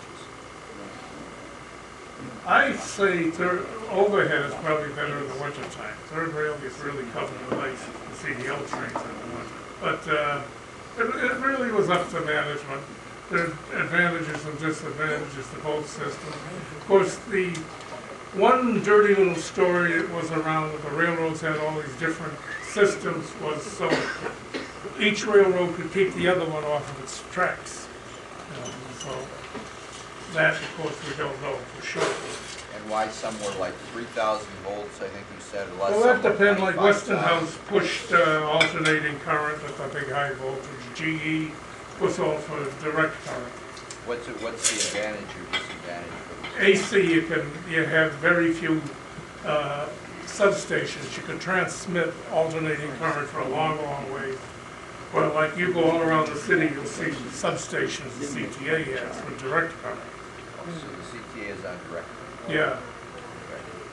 Questions, please. Yes, Jim. Your presentation on the change from gasoline-driven engines to the electric trolley and streetcar, the buses seem to use a lot of tires because of their heavy weight and so forth, and yet the streetcars use a lot of steel in their wheels. Was there a balance there somewhere? I don't think so. Steel wheels last for a long, long time. You have to make sure there's no cracks in them, otherwise you have a lot of trouble. Another dirty little secret, the older a bus tire is, the less it costs to rent it. Oh, yeah. Bus drivers were screaming about that a few years ago. The older, Yeah, the old. Yeah, a lot of companies rent the tires. The older the tires are, the less they charge for rental. So the older they get, the company's out ahead, the buses are sliding all over the street. Going back to Ernie's question, Ernie asked a question about AC versus DC and the different trains use different power outages. Is part of your proposal to have a standardized, we're all going to go AC, or we're all going to have the same gauge? I would say, well, the standard in Europe and is 25,000. And that's what Amtrak is trying to change to. It's underfunded, of course, as long as the Republicans are in there. And should be 25,000 volts AC with 60 hertz or 60 cycles would be the best. And is that how that is in Germany and France and the Yeah, they're UK? they're still converting, but that's the standard. But the reason they stuck with DC too, AC motors were very bulky and hard to control until recent times now with microprocessing. They can control electric currents, scientifically. You can make a train stand on its head and go bow wow or anything. Well, years ago, DC traction motors were the easiest to take care of. Well, alternating current motors were a big problem. So They're hard to your control. proposal is that the United States, part of your proposal would be that the United States adopt the European standard of the 25. Yeah, well, it's worldwide. It's not just European, Asian, African. And you would propose that we would adopt that as our standard? So Sure, why not? all right. Are they AC or DC? We're all AC. They're AC, Yeah. 25,000 volts? Yeah, because you can send the alternating current way out. Bill over there likes DC more. Bob Metter had a question. Yeah, well, gosh, I got so many questions, I don't know which one to start with first, but let's start with what responsibility do you think the transit unions have because of their relentless wage and benefit increases, that service has been cut so bad people can no longer take transit? Like I know a lady we used to ride the bus with, can't take it anymore because the route ends too early. She has to walk too far home, so she had to get a car and drive to work. And a lot of people, it's the same, not just for the CTA, but like in the South Shore, which I normally take, has 2.5, 3 hour headways. It quits running. Yeah, we get your point. 12:45. They can't afford the people. What good is having all these fancy trains if you can't afford the people to operate them? Well, you shouldn't ask me, a retired transit employee, why the transit employees are so wicked and overcharging. But the wage rate, I can't pick it out. I'm not an economist, but usually most of the CTA contracts have been settled with an arbitrator. These are smart people, financiers, accountants, actuaries. I mean, the lady, none of us can really afford to pay what it really takes to operate a bus, a streetcar, train, or even a rickshaw perhaps. But you either want to pay it and have it, but the only reason we have it is that, like Bill always says, the downtown businessmen want people brought back and forth. And that's it all in a nutshell. And blame the workers. What do you want? You want minimum wage, and you want to get on the bus, no one's a drunk driving it. We've had that a few times. And cuts the wages so they'll all quit. Like when they converted from streetcars to buses, they had a hell of a time. Every time you saw a bus or a streetcar in the late 40s and early 50s, there was a big sign, wanted, 1,000 men. When the work gets hard and there are a lot of jobs out there, you won't have anyone driving for you, except maybe drunks. Questions? Right here. Tim? Tell us what you think about the most recent developments like the Eisenhower interstate system, containerized shipping, automatic traffic control, and of course, that newest thing out called barcode shipping. Pretty good. Move goods all around the world. Push, push. In fact, in the east now, the railroads are developing large yards because you're going to see more and more container ships going through the enlarged Panama Canal. They're going to come from Asia and go right through the Panama Canal and up to the eastern United States. As a follow-up, have you been to North Platte, Nebraska recently? There's a huge, the world's largest railroad yard there. Right. Union Pacific. Yeah. And don't you think, though, that with the... tell us again what you think about the most recent expansion of the New York subway system that they're proposing right now beneath Union Station in New York City. The 2nd Avenue subway? They're building a lot more than that. No, they're connecting the Long Island Railroad trains into Penn Station, Grand Central Terminal for the first time, coming up through Queens and come down Manhattan. At the same time, they're building the 2nd Avenue subway. Now get this. Years ago, $500 million was set aside for the 2nd Avenue subway in Manhattan. Somehow the $500 million just went into the system. 2 separate sections are built. Of course, no trains can run through it. They're finally doing that after all these years. And the reason, if you overrode the Lexington trains, the east side lines of the IRT in Manhattan, they're terribly overcrowded because when they ripped down the 3rd Avenue well, they were supposed to open up the 2nd Avenue subway, which they're still waiting for. So, yeah, they really need that 2nd Avenue subway. Go ride the Lexington Avenue line. Questions? Yes, Bernie? Bernie probably knows the answer. Technology that seems to have caught on in the rest of the world, but it didn't really catch on well here. Why is America behind the technology that's through the rest of the world? Why haven't we caught on with technological innovations that are in Europe and Asia? Because they don't care about riding around in trains. They like their automobiles. They love their automobiles. Then how is your idea going to work? if we love our As long as the automobiles. Republicans are in Congress, it'll never work. And anything happens in the Senate unless they have 60%, agree. No, nothing's ever gonna work. Well, Rob- Maybe someday. Ralph Nader is elected president, how are you gonna get me to give up my car and use the? Nobody asks you to give up your car, but when you get on, yeah, I remember when you get on Western Avenue and shoot to the south side no time. It takes all day to do it now. I mean, sooner than people want. Yes, sir. Adam, how are you? I'm fine, Walter. That was certainly an excellent, presentation. I have two quick questions. Any chance we can get the contractors who did the 1939 subway, who got the job done in 2.5 years, for some of today's larger projects? And Probably not. They test everything. They don't do anything without it being tested over and over. I would like to actually, you had a number of slides demonstrating the benefits of intermodal.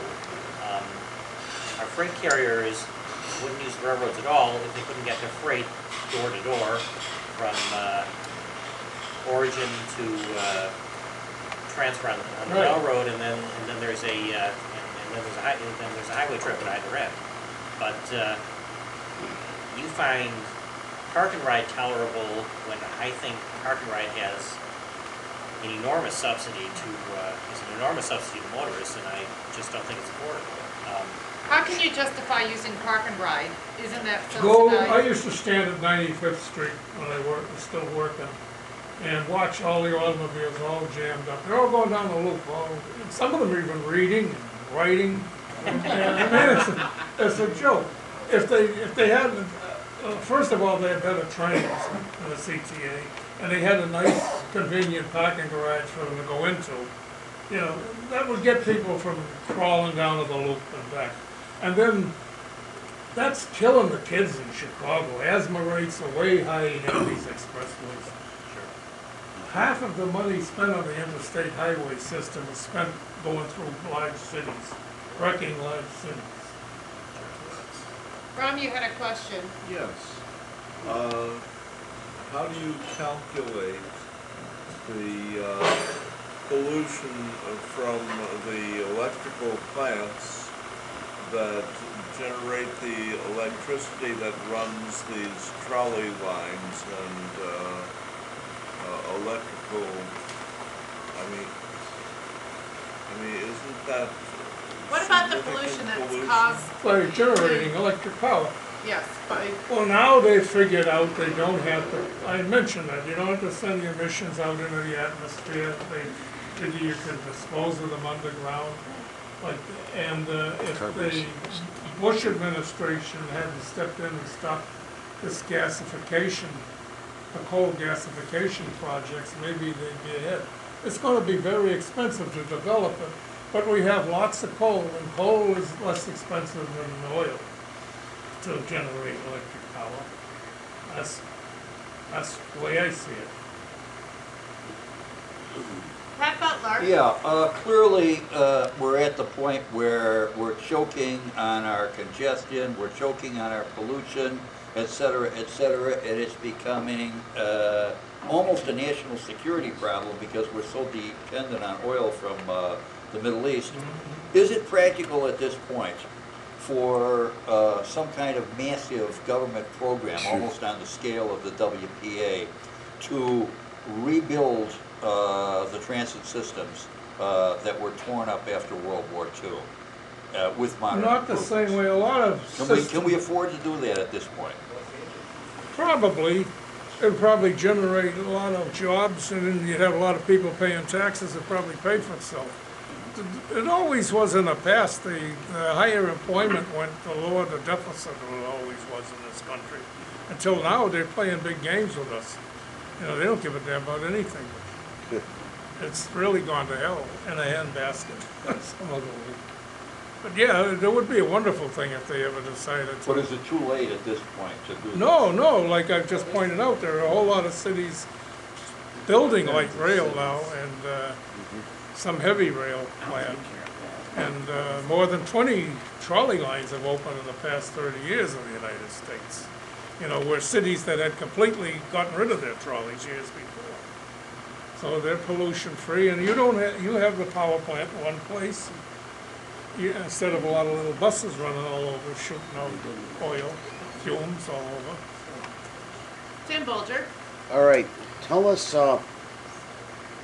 Thomas Friedman in his book, The World is Flat, advocated an increase in the federal gas tax of $1.50 per gallon to do such things as public transit, road infrastructure rebuilding, and to make the cost of driving a little bit higher, therefore making public transit agreeable to the driver. Tell me, do you like that principle or do you not? I would like it if they did it in areas where there is mass transit. You get some guy out in Wyoming and out in the sticks, he isn't gonna pay $1 an hour more. He's not gonna do that so you can ride on a train or a bus here. You know, if they had zones where they would charge the extra dollar for the people who benefit from it, yeah. Probably be worth it. My opinion. Charles Paydock. Yeah, Walter, Lois always maintained that she was on an L train. And the was motorman read late- the newspaper. It was late for work because one of your pals wanted to finish reading the newspaper. At Roosevelt Road. And that, when she then moved off Halsted Street, that there was a long-standing poker game at the end of the line north of Belmont. That would be Now, is there, way but below. seriously, is there any reason why, I don't know about the elves necessarily, but why is the CTA schedules incomprehensible, confusing, and almost never adhered to? schedules. Well, Why can't the CTA stick to a reliable schedule that's passenger friendly? You have to ask the management that. They write the schedules. They're gonna save, the latest thing, by the way, not too many know about it, they laid off, there's 1,000 bus drivers still laid off. And what they did, part-timers only supposed to work, I think, 32 hours a week. And now Local 241 of the Amalgamated Transit Union now has the CTA in arbitration. The union figured out that they have used part-timers illegally for 318,000 hours of work. So you're dealing with a real foxy outfit, so don't expect anything. If they can kill a job or kill service. Is there, can you name a country with an efficient mass transportation system that is in private hands rather than public? Japan has both public and private over there. Of course, there's different kind of people in Japan. They make everything work for some reason. In China, you better do what they're told to do. Although they're not really, they had an awful few bad crashes. In fact, one new bridge on a high-speed line collapsed, luckily before they started the service a couple of months ago. Yeah, most of Europe, trains run really well. And the city But transit in is private hands?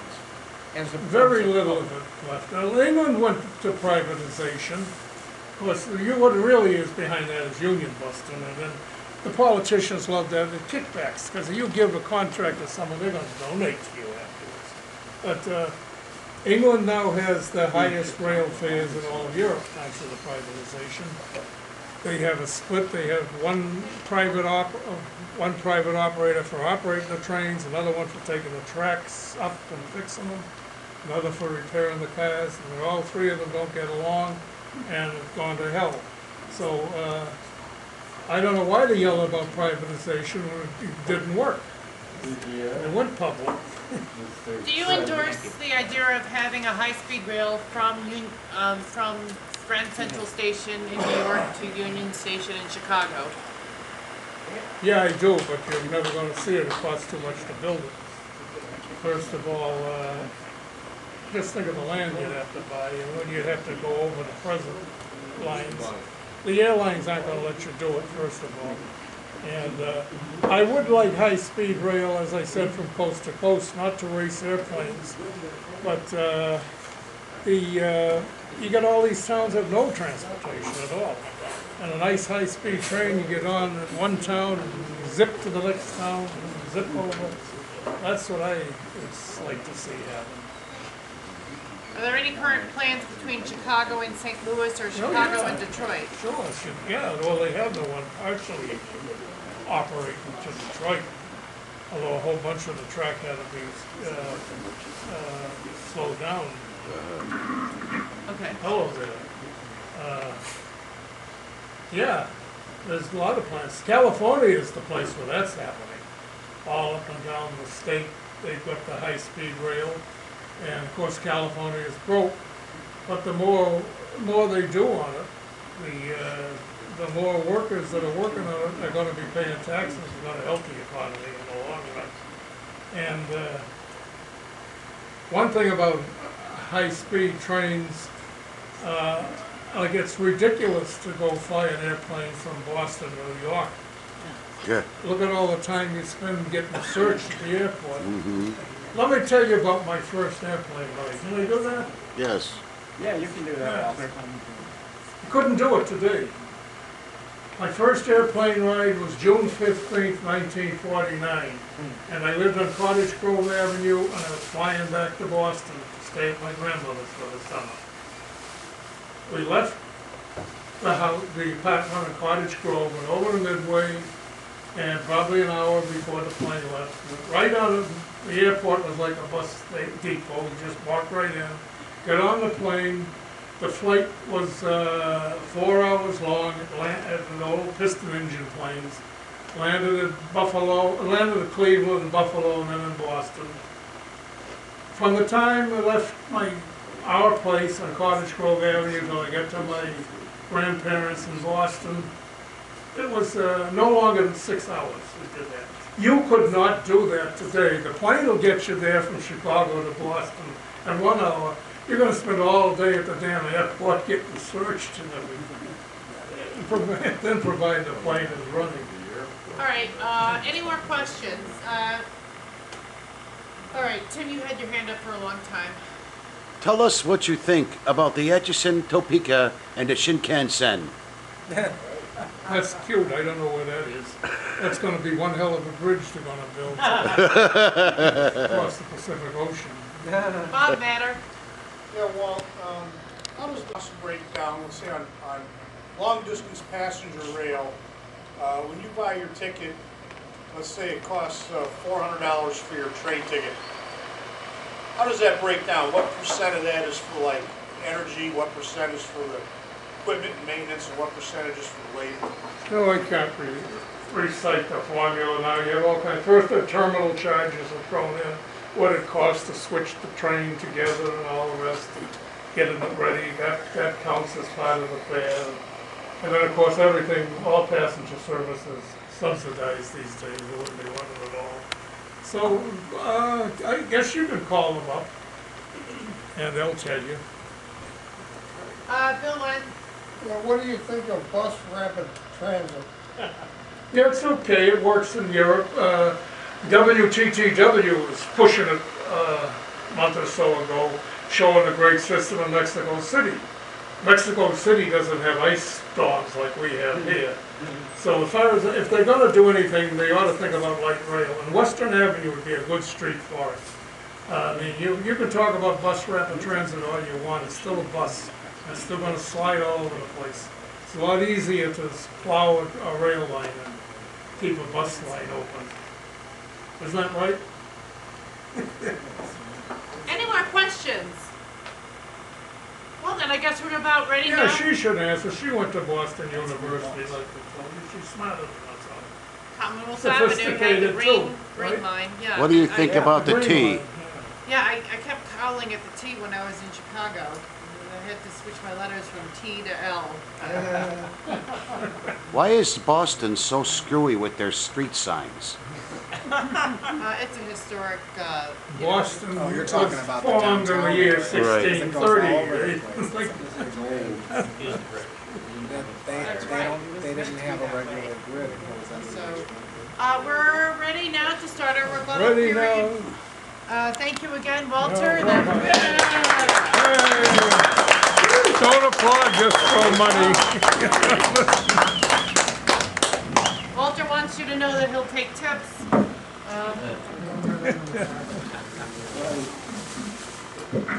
Ron, are you keeping track of time? Oh, I can. Or, unless you want to show me how to do. Thank you. What is the period of time? How many people have a rebuttal? 3. I mean, 4, 5. I'm gonna give it 5 minutes a person. Yeah. 5 minutes probably be good. With you having the final rebuttal. Well, I don't really want them to have 5 minutes of rebuttal, 5 minutes of agreement. 5 minutes worship session. That is. Okay, let's get started here. 5 minutes each. Butler. And we all know how this rebuttal system works. People move along this train of chairs, and then when it's their turn, they scoot up one chair and the person takes the mic. All right. Start time for Jack Meyer. Joe Meyer. Joe.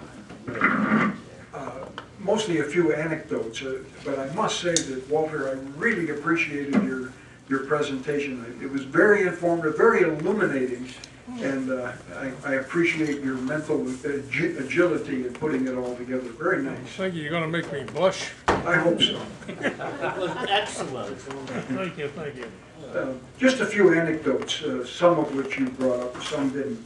The Rock Island Railroad opposed the construction of the Red Line beyond 95th Street because the Rock Island at that time was not Metro, it was Rock Island, and they served the south suburbs, and the Red Line would have served them too. In fact, the highway, I-57, was built with space in between the north and southbound lanes so that they could put tracks out there all the way to 147th Street. Didn't work. Might still someday. Yeah, they have to. Well, what they want to do now is run the Red Line out to 135th Street by tearing down all the houses along State Street out there. Yeah. Really smart. Yeah. A little anecdote. Marge and I travel on an overnight train from Luxembourg to Munich, and it was an adventurous ride, even at night.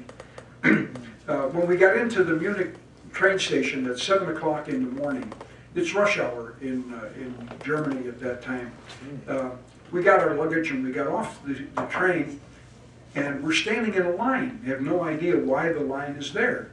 So I leave the luggage and Mars there, and I go up to the head of the line, and at every track, there's 17 tracks in the station there.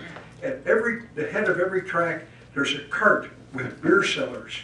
And all of the people on the train, they would stand in line, get their stein of beer. This is 11% alcohol, by the way, isn't it? And they drink it up, and then they'd set the stein over there where someone would wash it, and they'd go on to work. Some of the people would get 2 steins of beer and walk to the back of the line and drink that on their way, get 2 more, and then go to work.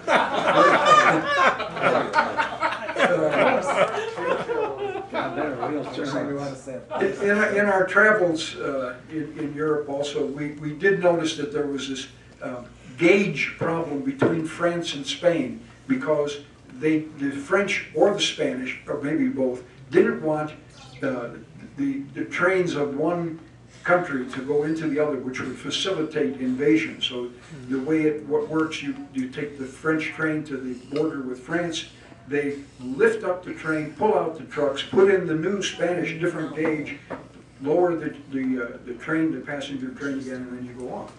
Marvelous. It still takes less time than transferring to a bus in Chicago. The Illinois Central Railroad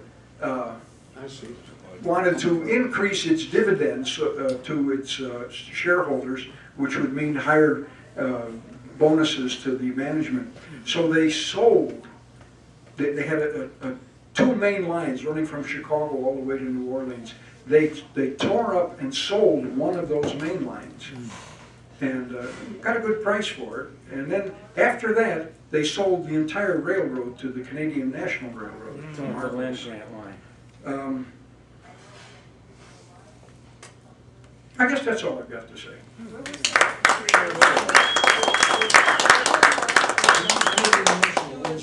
Walter, again, thank you for a fantastic program. I found it electrifying. I knew you'd get that in. Knew you'd get something in. Some questions were brought up about direct current versus alternating current and third rail versus overhead wire, or in the industry it's called catenary. And I'd like to talk a little bit about that. DC technology is a much older technology than AC. Also, the series wound DC motors, the real old style motors, very efficient. I think like a century ago they were getting 90% efficiency out of these things, much more efficient than, pardon me, AC. Another advantage to low voltage DC, low voltage being defined as below 1,000 volts, is that the motors themselves, the traction motors, generally operate in the several hundred volts, sometimes up to 1,000 volts, as their current source. So you can run current essentially right from the third rail into the traction motor through control equipment. You don't have to convert it to DC to then use it for the traction motors.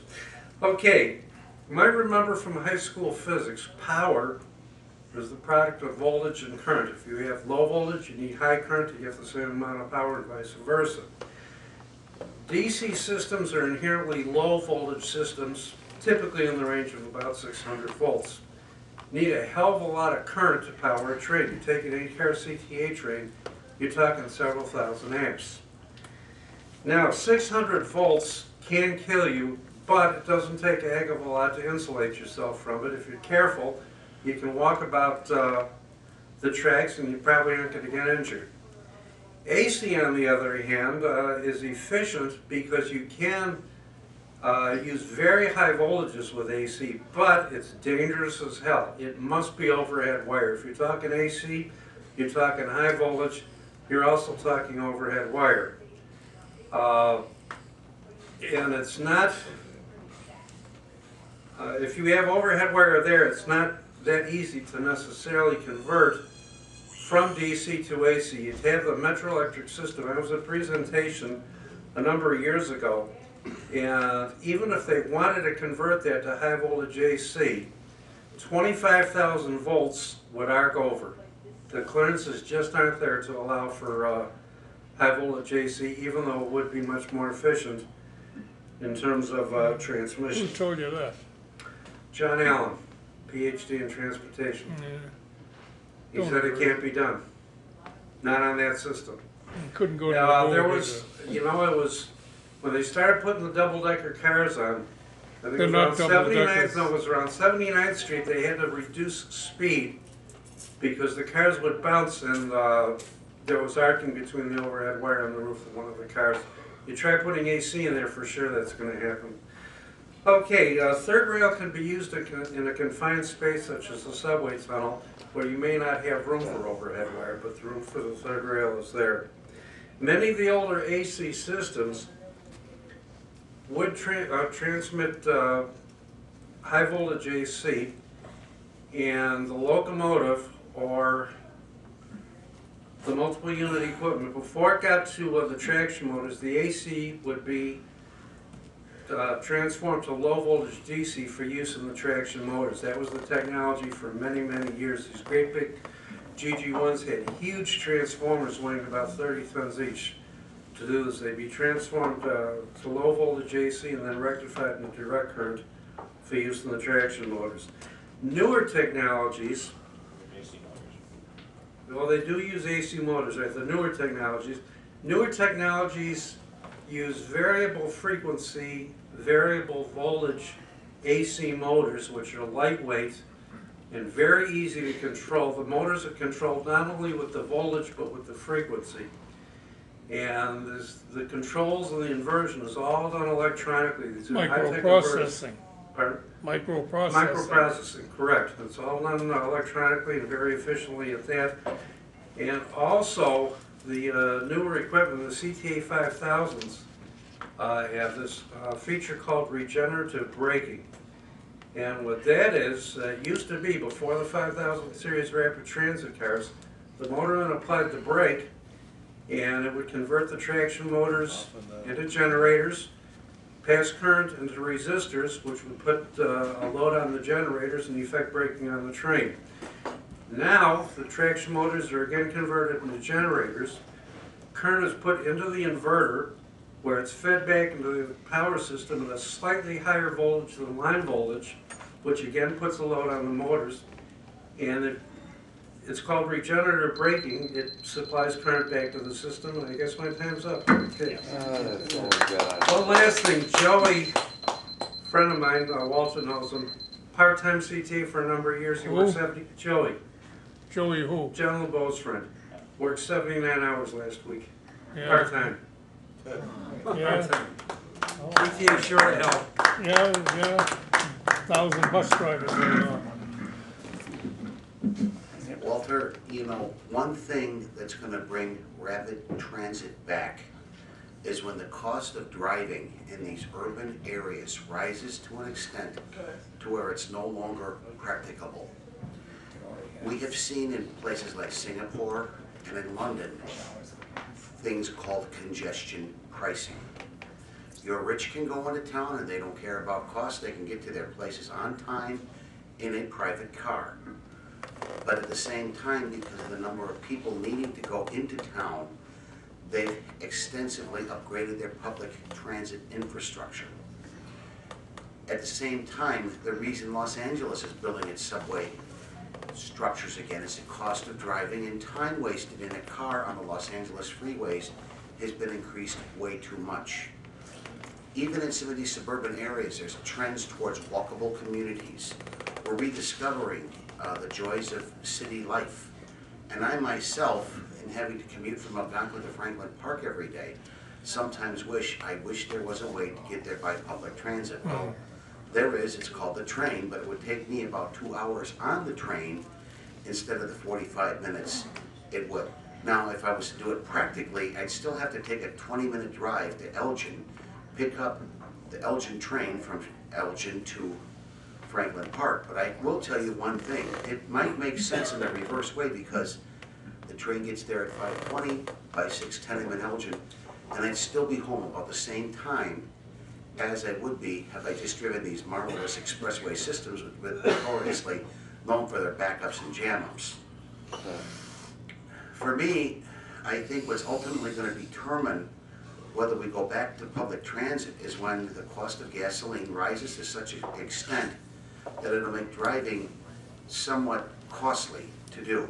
And even in these rural communities where people and farmers are around and they're using their cars and their trucks, it'll get to a point where people need cities and they need reliable public transit. And I do believe that our country will get to such an extent, it might take 100 years or more, but I think the train is coming back.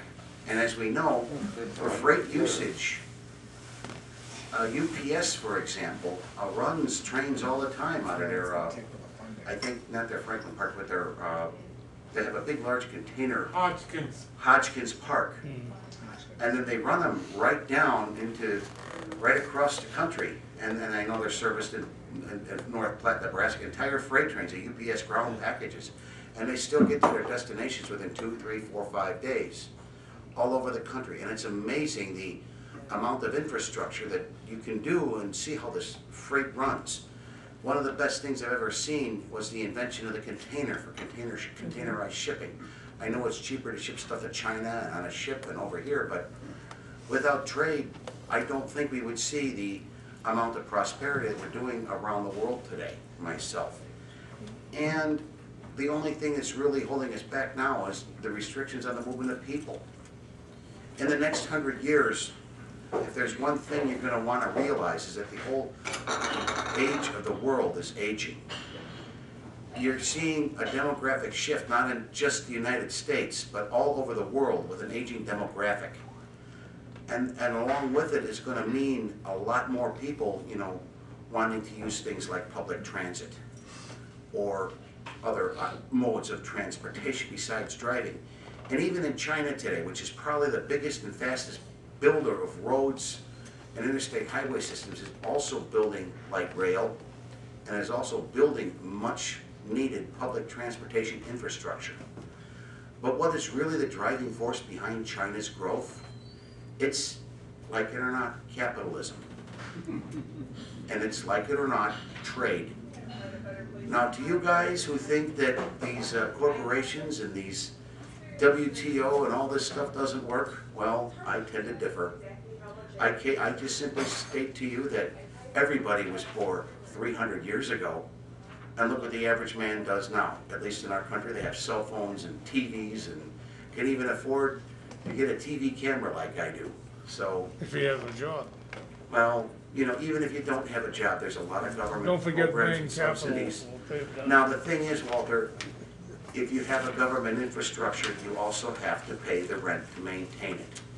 I am not one of these guys who says decrease taxes, give the rich soak the rich. People need to pay their fair share. Absolutely. Thank you.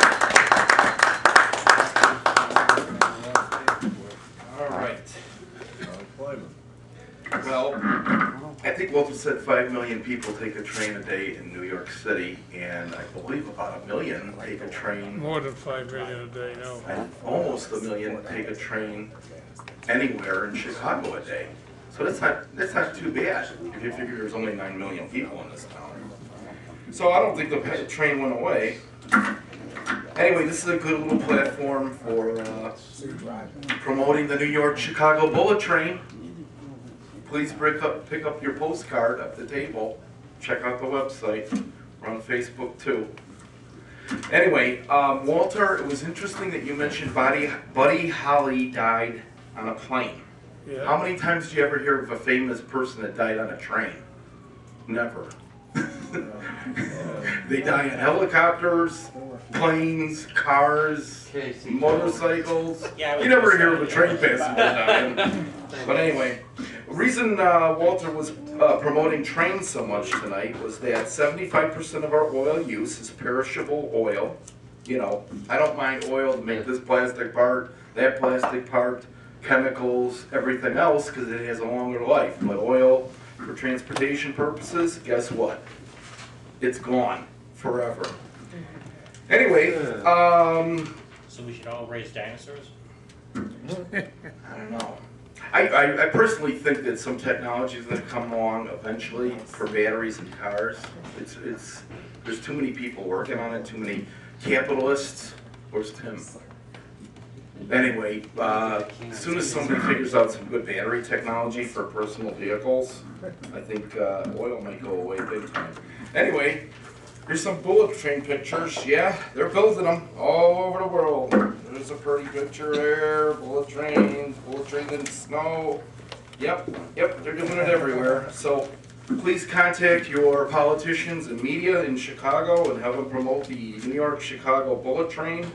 Oh, by the way, almost $1 trillion of our economy goes to oil every year. And personally, one last anecdote or two. Of the 5,000 commercial flights between New York and Chicago, they burn about 5,000 gallons each of gas daily. 5,000 commercial flights a day in cities between New York and Chicago burn between 2,000 and 5,000 gallons of gas daily. Yeah, and you know, if there were 737, 757, name your brand. Yeah, and guess what? No pollution controls on planes. No way, can't do it. What else? Buddy Holly. Oh, and I think that really the reason we're so worried about Iran. I was an interesting article in The Onion couple months ago. It said, Iran is worried about America building its 8,500th nuclear bomb. So I really think we're worried about Iran building one because of oil.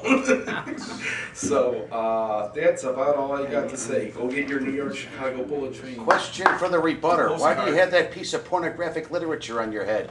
They wanted it. Yeah, the north side now, yeah. North of Madison Street. I'm a Wrigley Field fan. Wait, you're And why you wearing the you traitor? Why you wearing the hat? Exactly. There's a big difference between a Wrigley Field fan and the Cubs. One's history and one's the present. And The only thing in common's the red line, right? what's that? The only thing they have in common's the red line. Electric rail, bringing people together. Yes. There's some things. So much There for was electric something else I rail. wanted to mention. Bring the hooligans together efficiently. Great show, Walter, great show, and we got a little more into the politics and economics of it tonight, which is good. How many slides did you say you have? I think there was Did you count them? 300. No, I've been, not tonight, I mean, period, your whole Oh, I collection. don't know. My friends and I were addicts. I don't know, thousands. I know, I thought somebody, you said 12,000 once or something, or 15. I don't know if I have 12,000. I know I have 1,000, about 1,500 pictures of Chicago streetcars. Okay. And elevated trains and railroads all over. All right, anyway, I'm gonna throw my 2 cents into this New York, Chicago thing. Statistics that I saw a couple of years ago, they may have changed. Chicago Public Transit, and I think this includes Metro, 1.5 million passengers a day. New York City, 7.5 million. So they're quite a bit bigger that way. How much bigger in population is New York than Chicago? Triple, probably metropolitan area, triple. That's maybe a probably little why more. they have higher usage. Well, they have, that's right. The There's a volume. higher percentage of that population that uses rapid Yeah. transit than here. Okay. 5 times higher than, well, I'm talking about elevated lines. Yeah. Well, now New that, York as is far 5 as, times higher than Chicago's. in terms of their, Of the volume used Okay, yeah, per mile, yeah. and Boston's is 3 times higher than Chicago. really, that I didn't know. And, which is very small town comparatively. It's And the smaller. Boston streetcars carry 3 times as many as But I think Chicago. Boston's a little more dense. Well, what I did, I want to just amplify Tim's point. I think that as a point of economics, the way to make people use trains and other rapid transit is when automobiles become as expensive as they should be.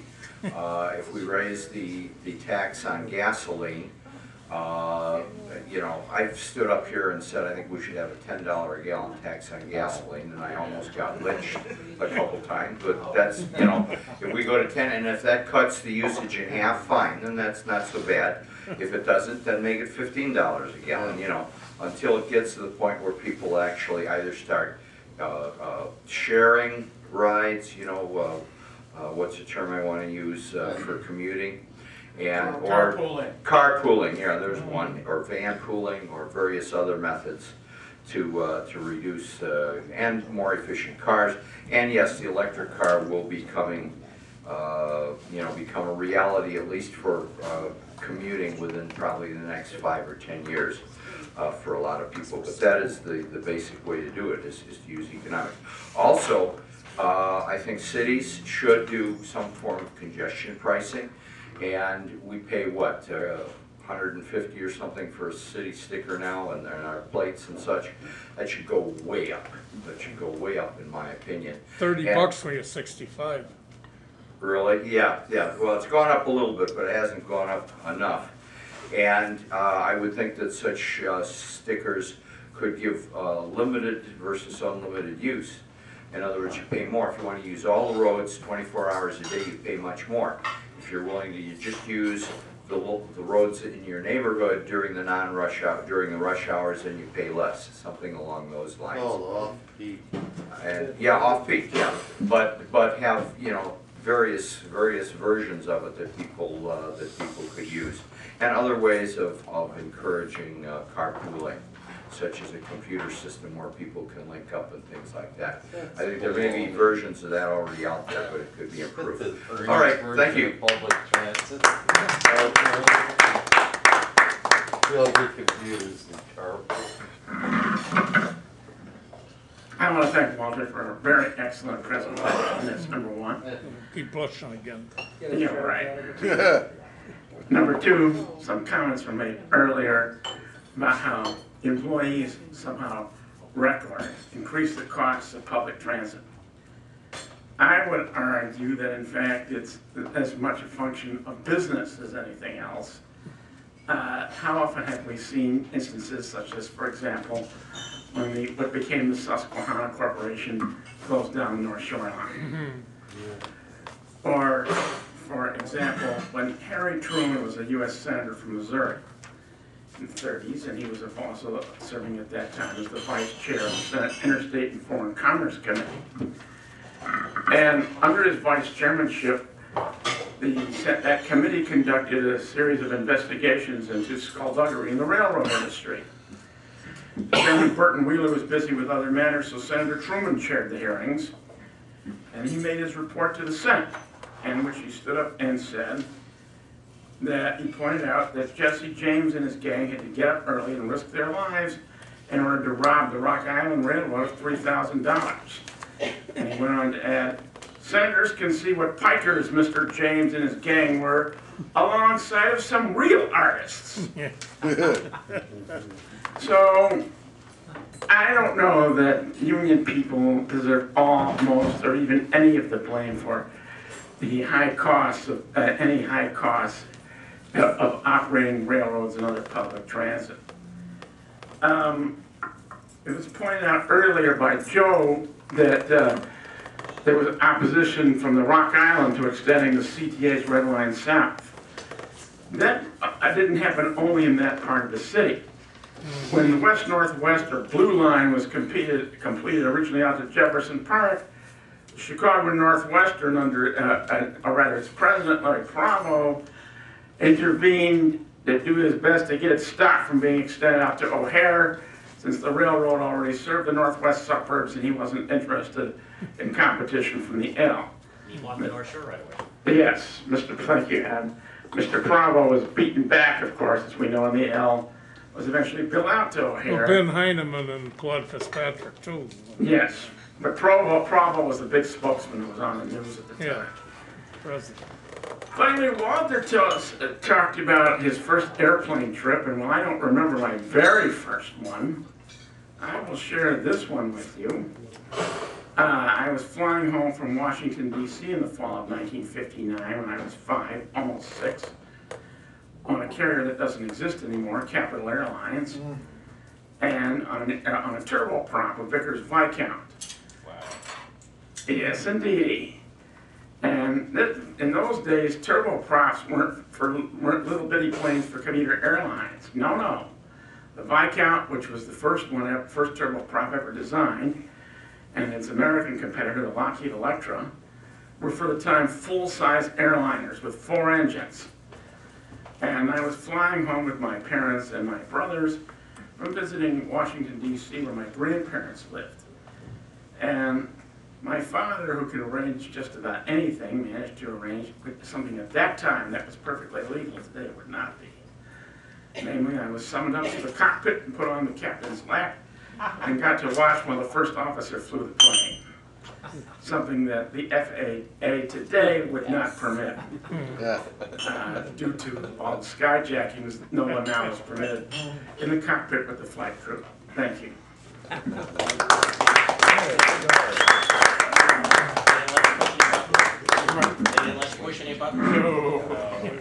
Okay, well, Walter, yeah, thanks for a really excellent presentation. Oh, thank you. Such a great, it is a great collection and everything. And it really is quite a historical perspective on things.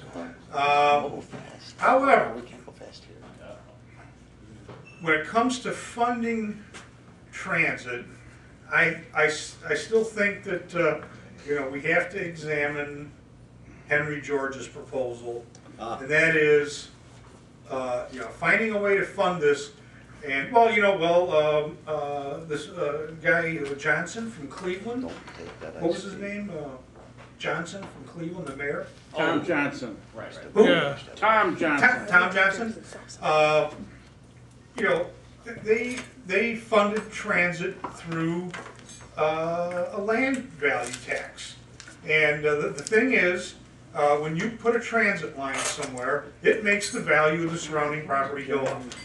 And right now, there's a guy building some new rail line in London, and every so many feet per day that they build, his property holdings. He bought all this property first, then he decided, then he put the rail line through, but he's making his property value goes up like $10,000 a day or something every time they dig 10 feet or something. So the landowners, as Adam Smith said in Wealth of Nations, and has been reiterated by many other economists afterwards, that it's the landowners that are the beneficiaries of all improvements in a society. And we need to get that land back. We know that if you open up a transit stop in front of some apartment building, that landlord that owns that apartment building can now raise the rents. And people will pay him because it's closer to the train, it's more convenient. So we need to capture that money back, because that's something the landlord had nothing to do with. And plus the value of his building is higher, so he can borrow more against it, and when he sells it, he can get more for it. So why not, fund, transit through a land tax? However, that does not give carte blanche to the unions to keep up this, this relentless push for higher wages and pension benefits. Now, pension benefits are taking Illinois to bankruptcy, just like California. And the public, I don't think they would mind paying land value taxes so much, but they will resist it when they see that, these CTA employees, the average one, which by the way makes $75,000 a year just in pay. That's disgraceful. It should be 100,000.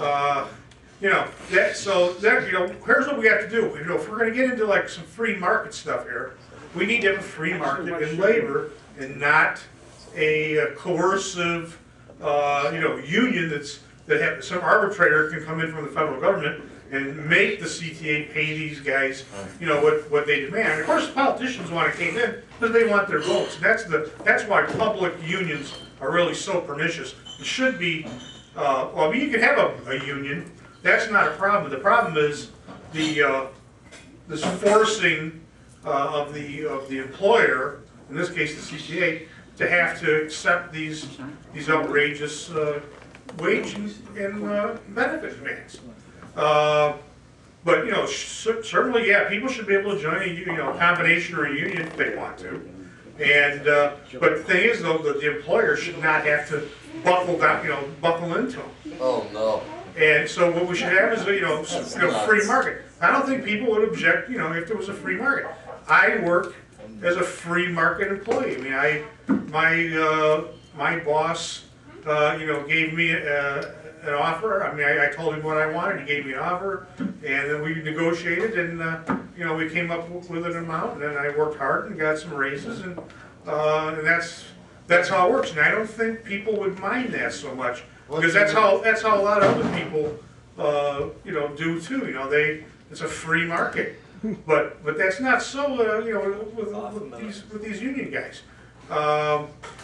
Now, long passenger rail and everything, these long distance things, because of the fact that right now the situation the country's in is not the time to do it because of, I've talked about this before, it's high capital turnover. This is not the time to have high capital turnover. Low capital turnover projects like a transit project or a bridge. That ties up money for too long. That money would be better spent. We'd get more jobs using it for things like real bills. They call real bills loans. In other words, short-term business loans for businesses and where that money will turn over faster. What money? Not, it will take 30 years. The money They're that's used. sitting on trillions of dollars in Wall Street right now. Well, that's What Wall are Street, you but talking about? that's not, anybody's one. That's Oh, no, belongs it's, to somebody.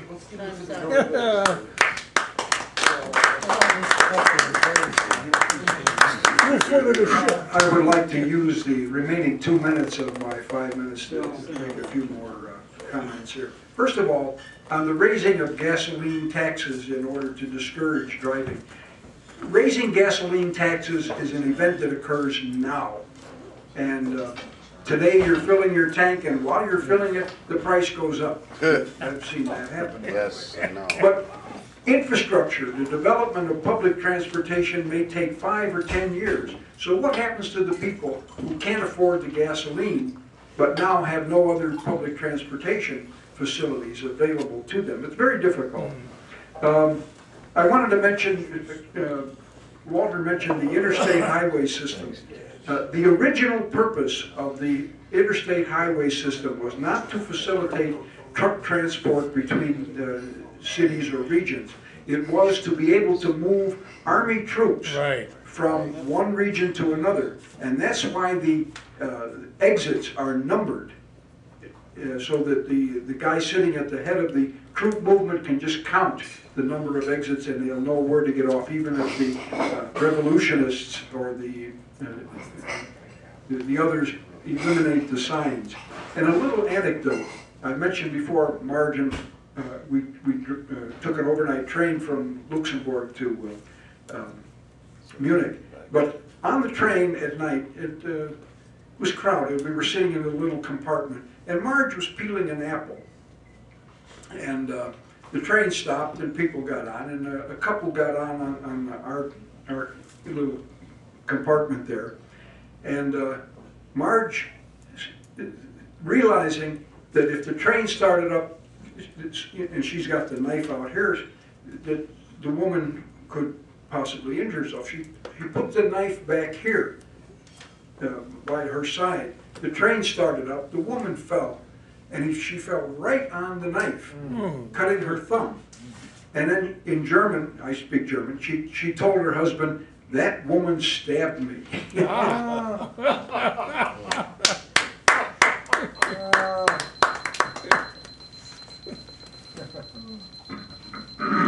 Well, one of the reasons that the Vietnam War was such a mess is that the U.S. military was basically refighting World War II. They thought, and typically it's the military fights the last war, and that's kind of what we got tonight. Much as I'd like to turn back the clock, I mean, that's basically what you were doing. You want to turn back the clock to the World War II transportation system. So I don't like what's happened in transportation since World War II, but we can't go back there. Now, a few minor corrections. I was not born in Indiana. I was not born in Indiana. Good news for Governor. Well, anyway, where was the circus stopped? Well, anyway, the monorail that I advocate is not the Elway monorail like they got in Seattle. The Elway monorail uses a heavy concrete beam with a rubber-tired vehicle on top of the beam. I'm advocating a suspended monorail with a vehicle underneath the beam, propelled and suspended by linear induction motors, which is just a glorified electromagnet. What's incomprehensible about this system is that these electromagnets exert magnetic forces in two directions, vertically and horizontally. But otherwise, they're basically the same thing that you have in a can opener or fan or other small appliance. That's a rotary induction motor. And we can do a lot more for a lot less with this type of a system than we can with all these light rail heavy rail and bus rapid transit and a few other things. And you think you should know that this bus rapid, you talk about, you hear about the complaints about this infrastructure investment trust. Well, that's basically because the federal money is running out. We don't have to argue whether it's good or bad. It's running out. We don't have to argue about oil because oil's running out too. Or at least the foreign oil. Now they're saying that you're finding all kind of oil in North Dakota. I don't know how true that is, but you know, maybe we won't have. Even if we do find oil in North Dakota, I think we ought to go to a different system. You mentioned the Norfolk and Western. It was building steam engines up until 1952. Well, I think that's worth a little exploration in its own right, because they were building a locomotive. They could handle fast freights much more economically than diesels do now. So, I don't know, you all have all this expertise. I mean, I didn't even look at the video myself. I mean, I kind of knew what was coming. A couple things I kind of wish I saw, but there's a few other things that could be clarified about the difference between AC and DC. A linear induction motor would not work with DC. You couldn't do it because direct current cannot induce eddy currents in a nearby conductor, which is the essence of the linear induction motor, or the rotor induction motor for that matter. And there's some confusion about the, I'm not going to make that big a point out of it, but about whether rotary, DC or AC motors are more efficient. I mean, there's some difference there, but the diesel locomotives for about the past 20 years have had, at least the expensive ones, have had alternating current motors doing what you had to have DC motors to do earlier. They're very, very efficient at low speed. And that's the thing about diesels. They're basically efficient at low speed, whereas it takes a steam locomotive to be efficient at high speed. And the problem with electrification is that You're done, thank you.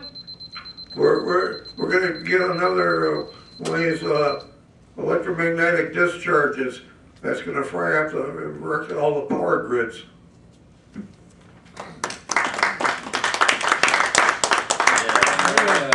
You gotta be careful about frying your electric grid. All right, thank you again, Walter. You're welcome. I've seen a number of your things. I know what the time and effort that goes into these. A little bit, at least just the efforts of taking a good number of those photographs, or trading or securing them. It certainly takes an enormous amount of time, and then scripting it the way you do. I had my cat do it. Let's see. Jump around there. The first thing you need is to reside or design or live. And it's not just land values, that's rather a pedestrian way of looking at this. You have to live in a sustainable community. I've often remarked in this little configuration here how this is kind of a strange place. Somehow it just doesn't appear to me to be a community. There's intersection traffic and things like that, but that's getting to the point. That's really going to be the valuable place where you want to live. And urban planners are beginning to seriously look at that now. I'm sorry, next thing is, I'm sorry, I don't think burning more fossil fuels is the correct energy policy.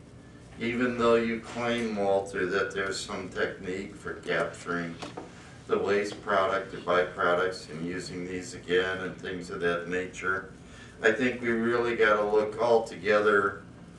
I mean, I had the program here where we had the train system with solar cells serving as a roof overhead for the system. I think would be a much more innovative and 21st century approach. I have to credit Bill and I have to agree with him. I don't think we should be going back to 200-year-old technology.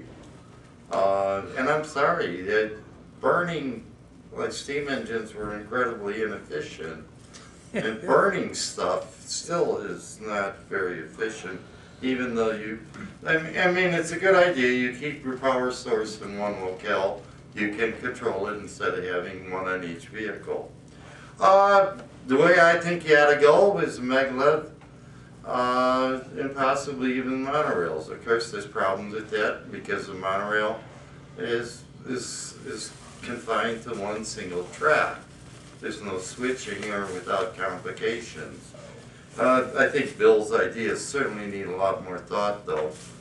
They're not tested or proven or developed in any extent here. Bill's monorails can be switched. Hmm? Bill's monorails can be switched. They're not like the others. I meant his technical details. I won't get into it.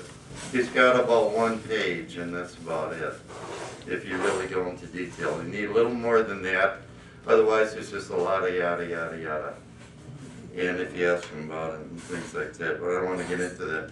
Whether or not CTA cars, I don't know if regenerative braking, that's an old technology, whether or not it's going to generate a lot of, that's interesting, I didn't know that.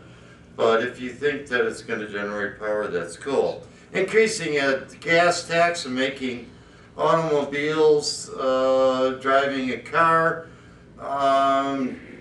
there was a proposal by the one environmental organization to raise the gas tax by a few pennies. I think it was going to amount to about $25 tax on an annual per vehicle. They said it would have no chance of getting through the legislature. Making the price of automobiles, parking, whatever. You could put taxes on tires and all kinds of things. That's not going to get people to use public transit. You have to make it attractive. You have to get them portal to portal type transportation. You got to have things like you just can't take seats out of trains and say this is going to make it a much more pleasant experience standing up in a crowded car for an hour. You can't have dilapidated stations. People, for one reason or another, to me, I could care less. To other people, it's important. If you're going to attract, if you're going to take your babe out on Saturday night, you know, you can't go through some of these stations that were constructed, you know, in the 19th century. But anyhow, you can't put an onerous, you can't make cars unattractive by this taxation and things like that. Regarding driverless trains, I must say that anybody who's had a train set as I do, I've operated several trains at one time by myself. I don't have little engineers in each train. I must admit on the initial time I might have had a few accidents and things of that nature, but using positive train control, centralized train control, I can operate this system here. I can do it at home. I can do it on a larger scale without these heavily unionized. Right. Wait a minute, what kind of deal did you get from your employer? What kind of fixed annuity is he going to give you? What's that? What kind of fixed annuity is he going to give you? You got a pension plan where you work? No. You got any health insurance? Well, no. Or garbage stuff? Let's smoke. He lets us You got a deal. No, this is the race to the bottom. That's why your old stuff has no attraction, no appeal to me whatsoever. You're promising a race to the bottom. Yep. It's worthless. You may work for minimum wage. We got plenty of time here. You offer nothing positive in your world. Why should I embrace it? I'll take his union world. you got a pension, right? A nice one. You put a family through, you're able to provide for your own. What do you offer? Nothing but severity, austerity. Keep it. Get out. Good luck. Oh man, yeah.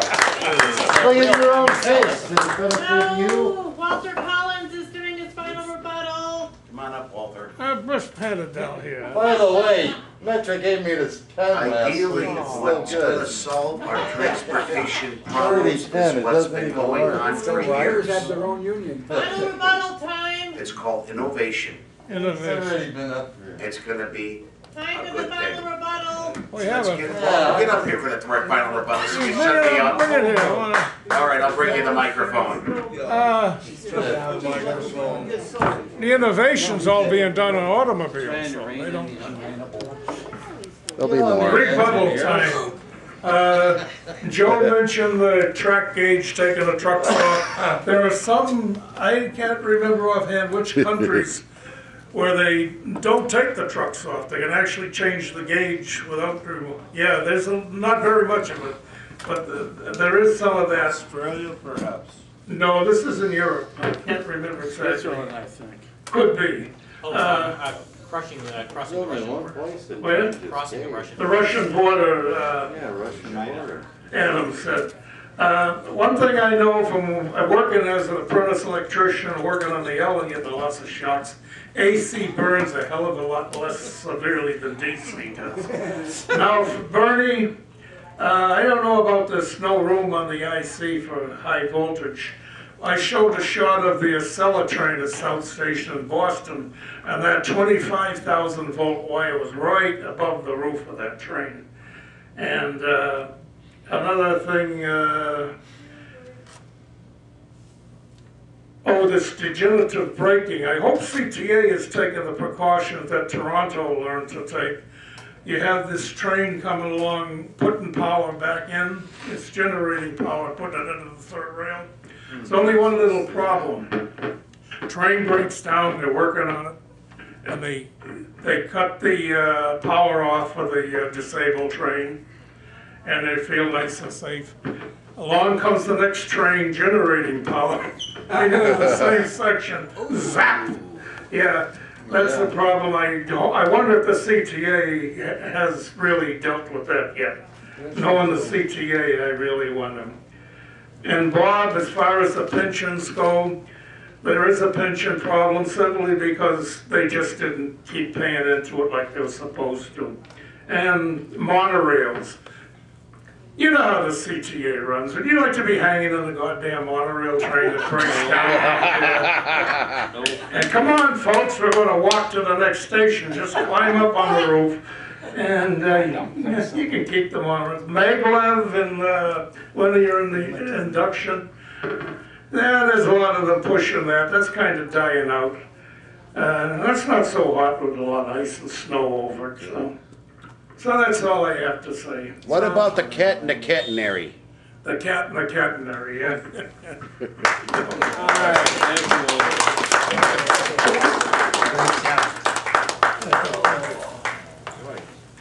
Okay. Great job. Thank you. you did. Good to see you. Yeah. Yeah. How you doing? Hang it. You've got no thyroid, but what the hell? You don't have to have everything. Oh, really?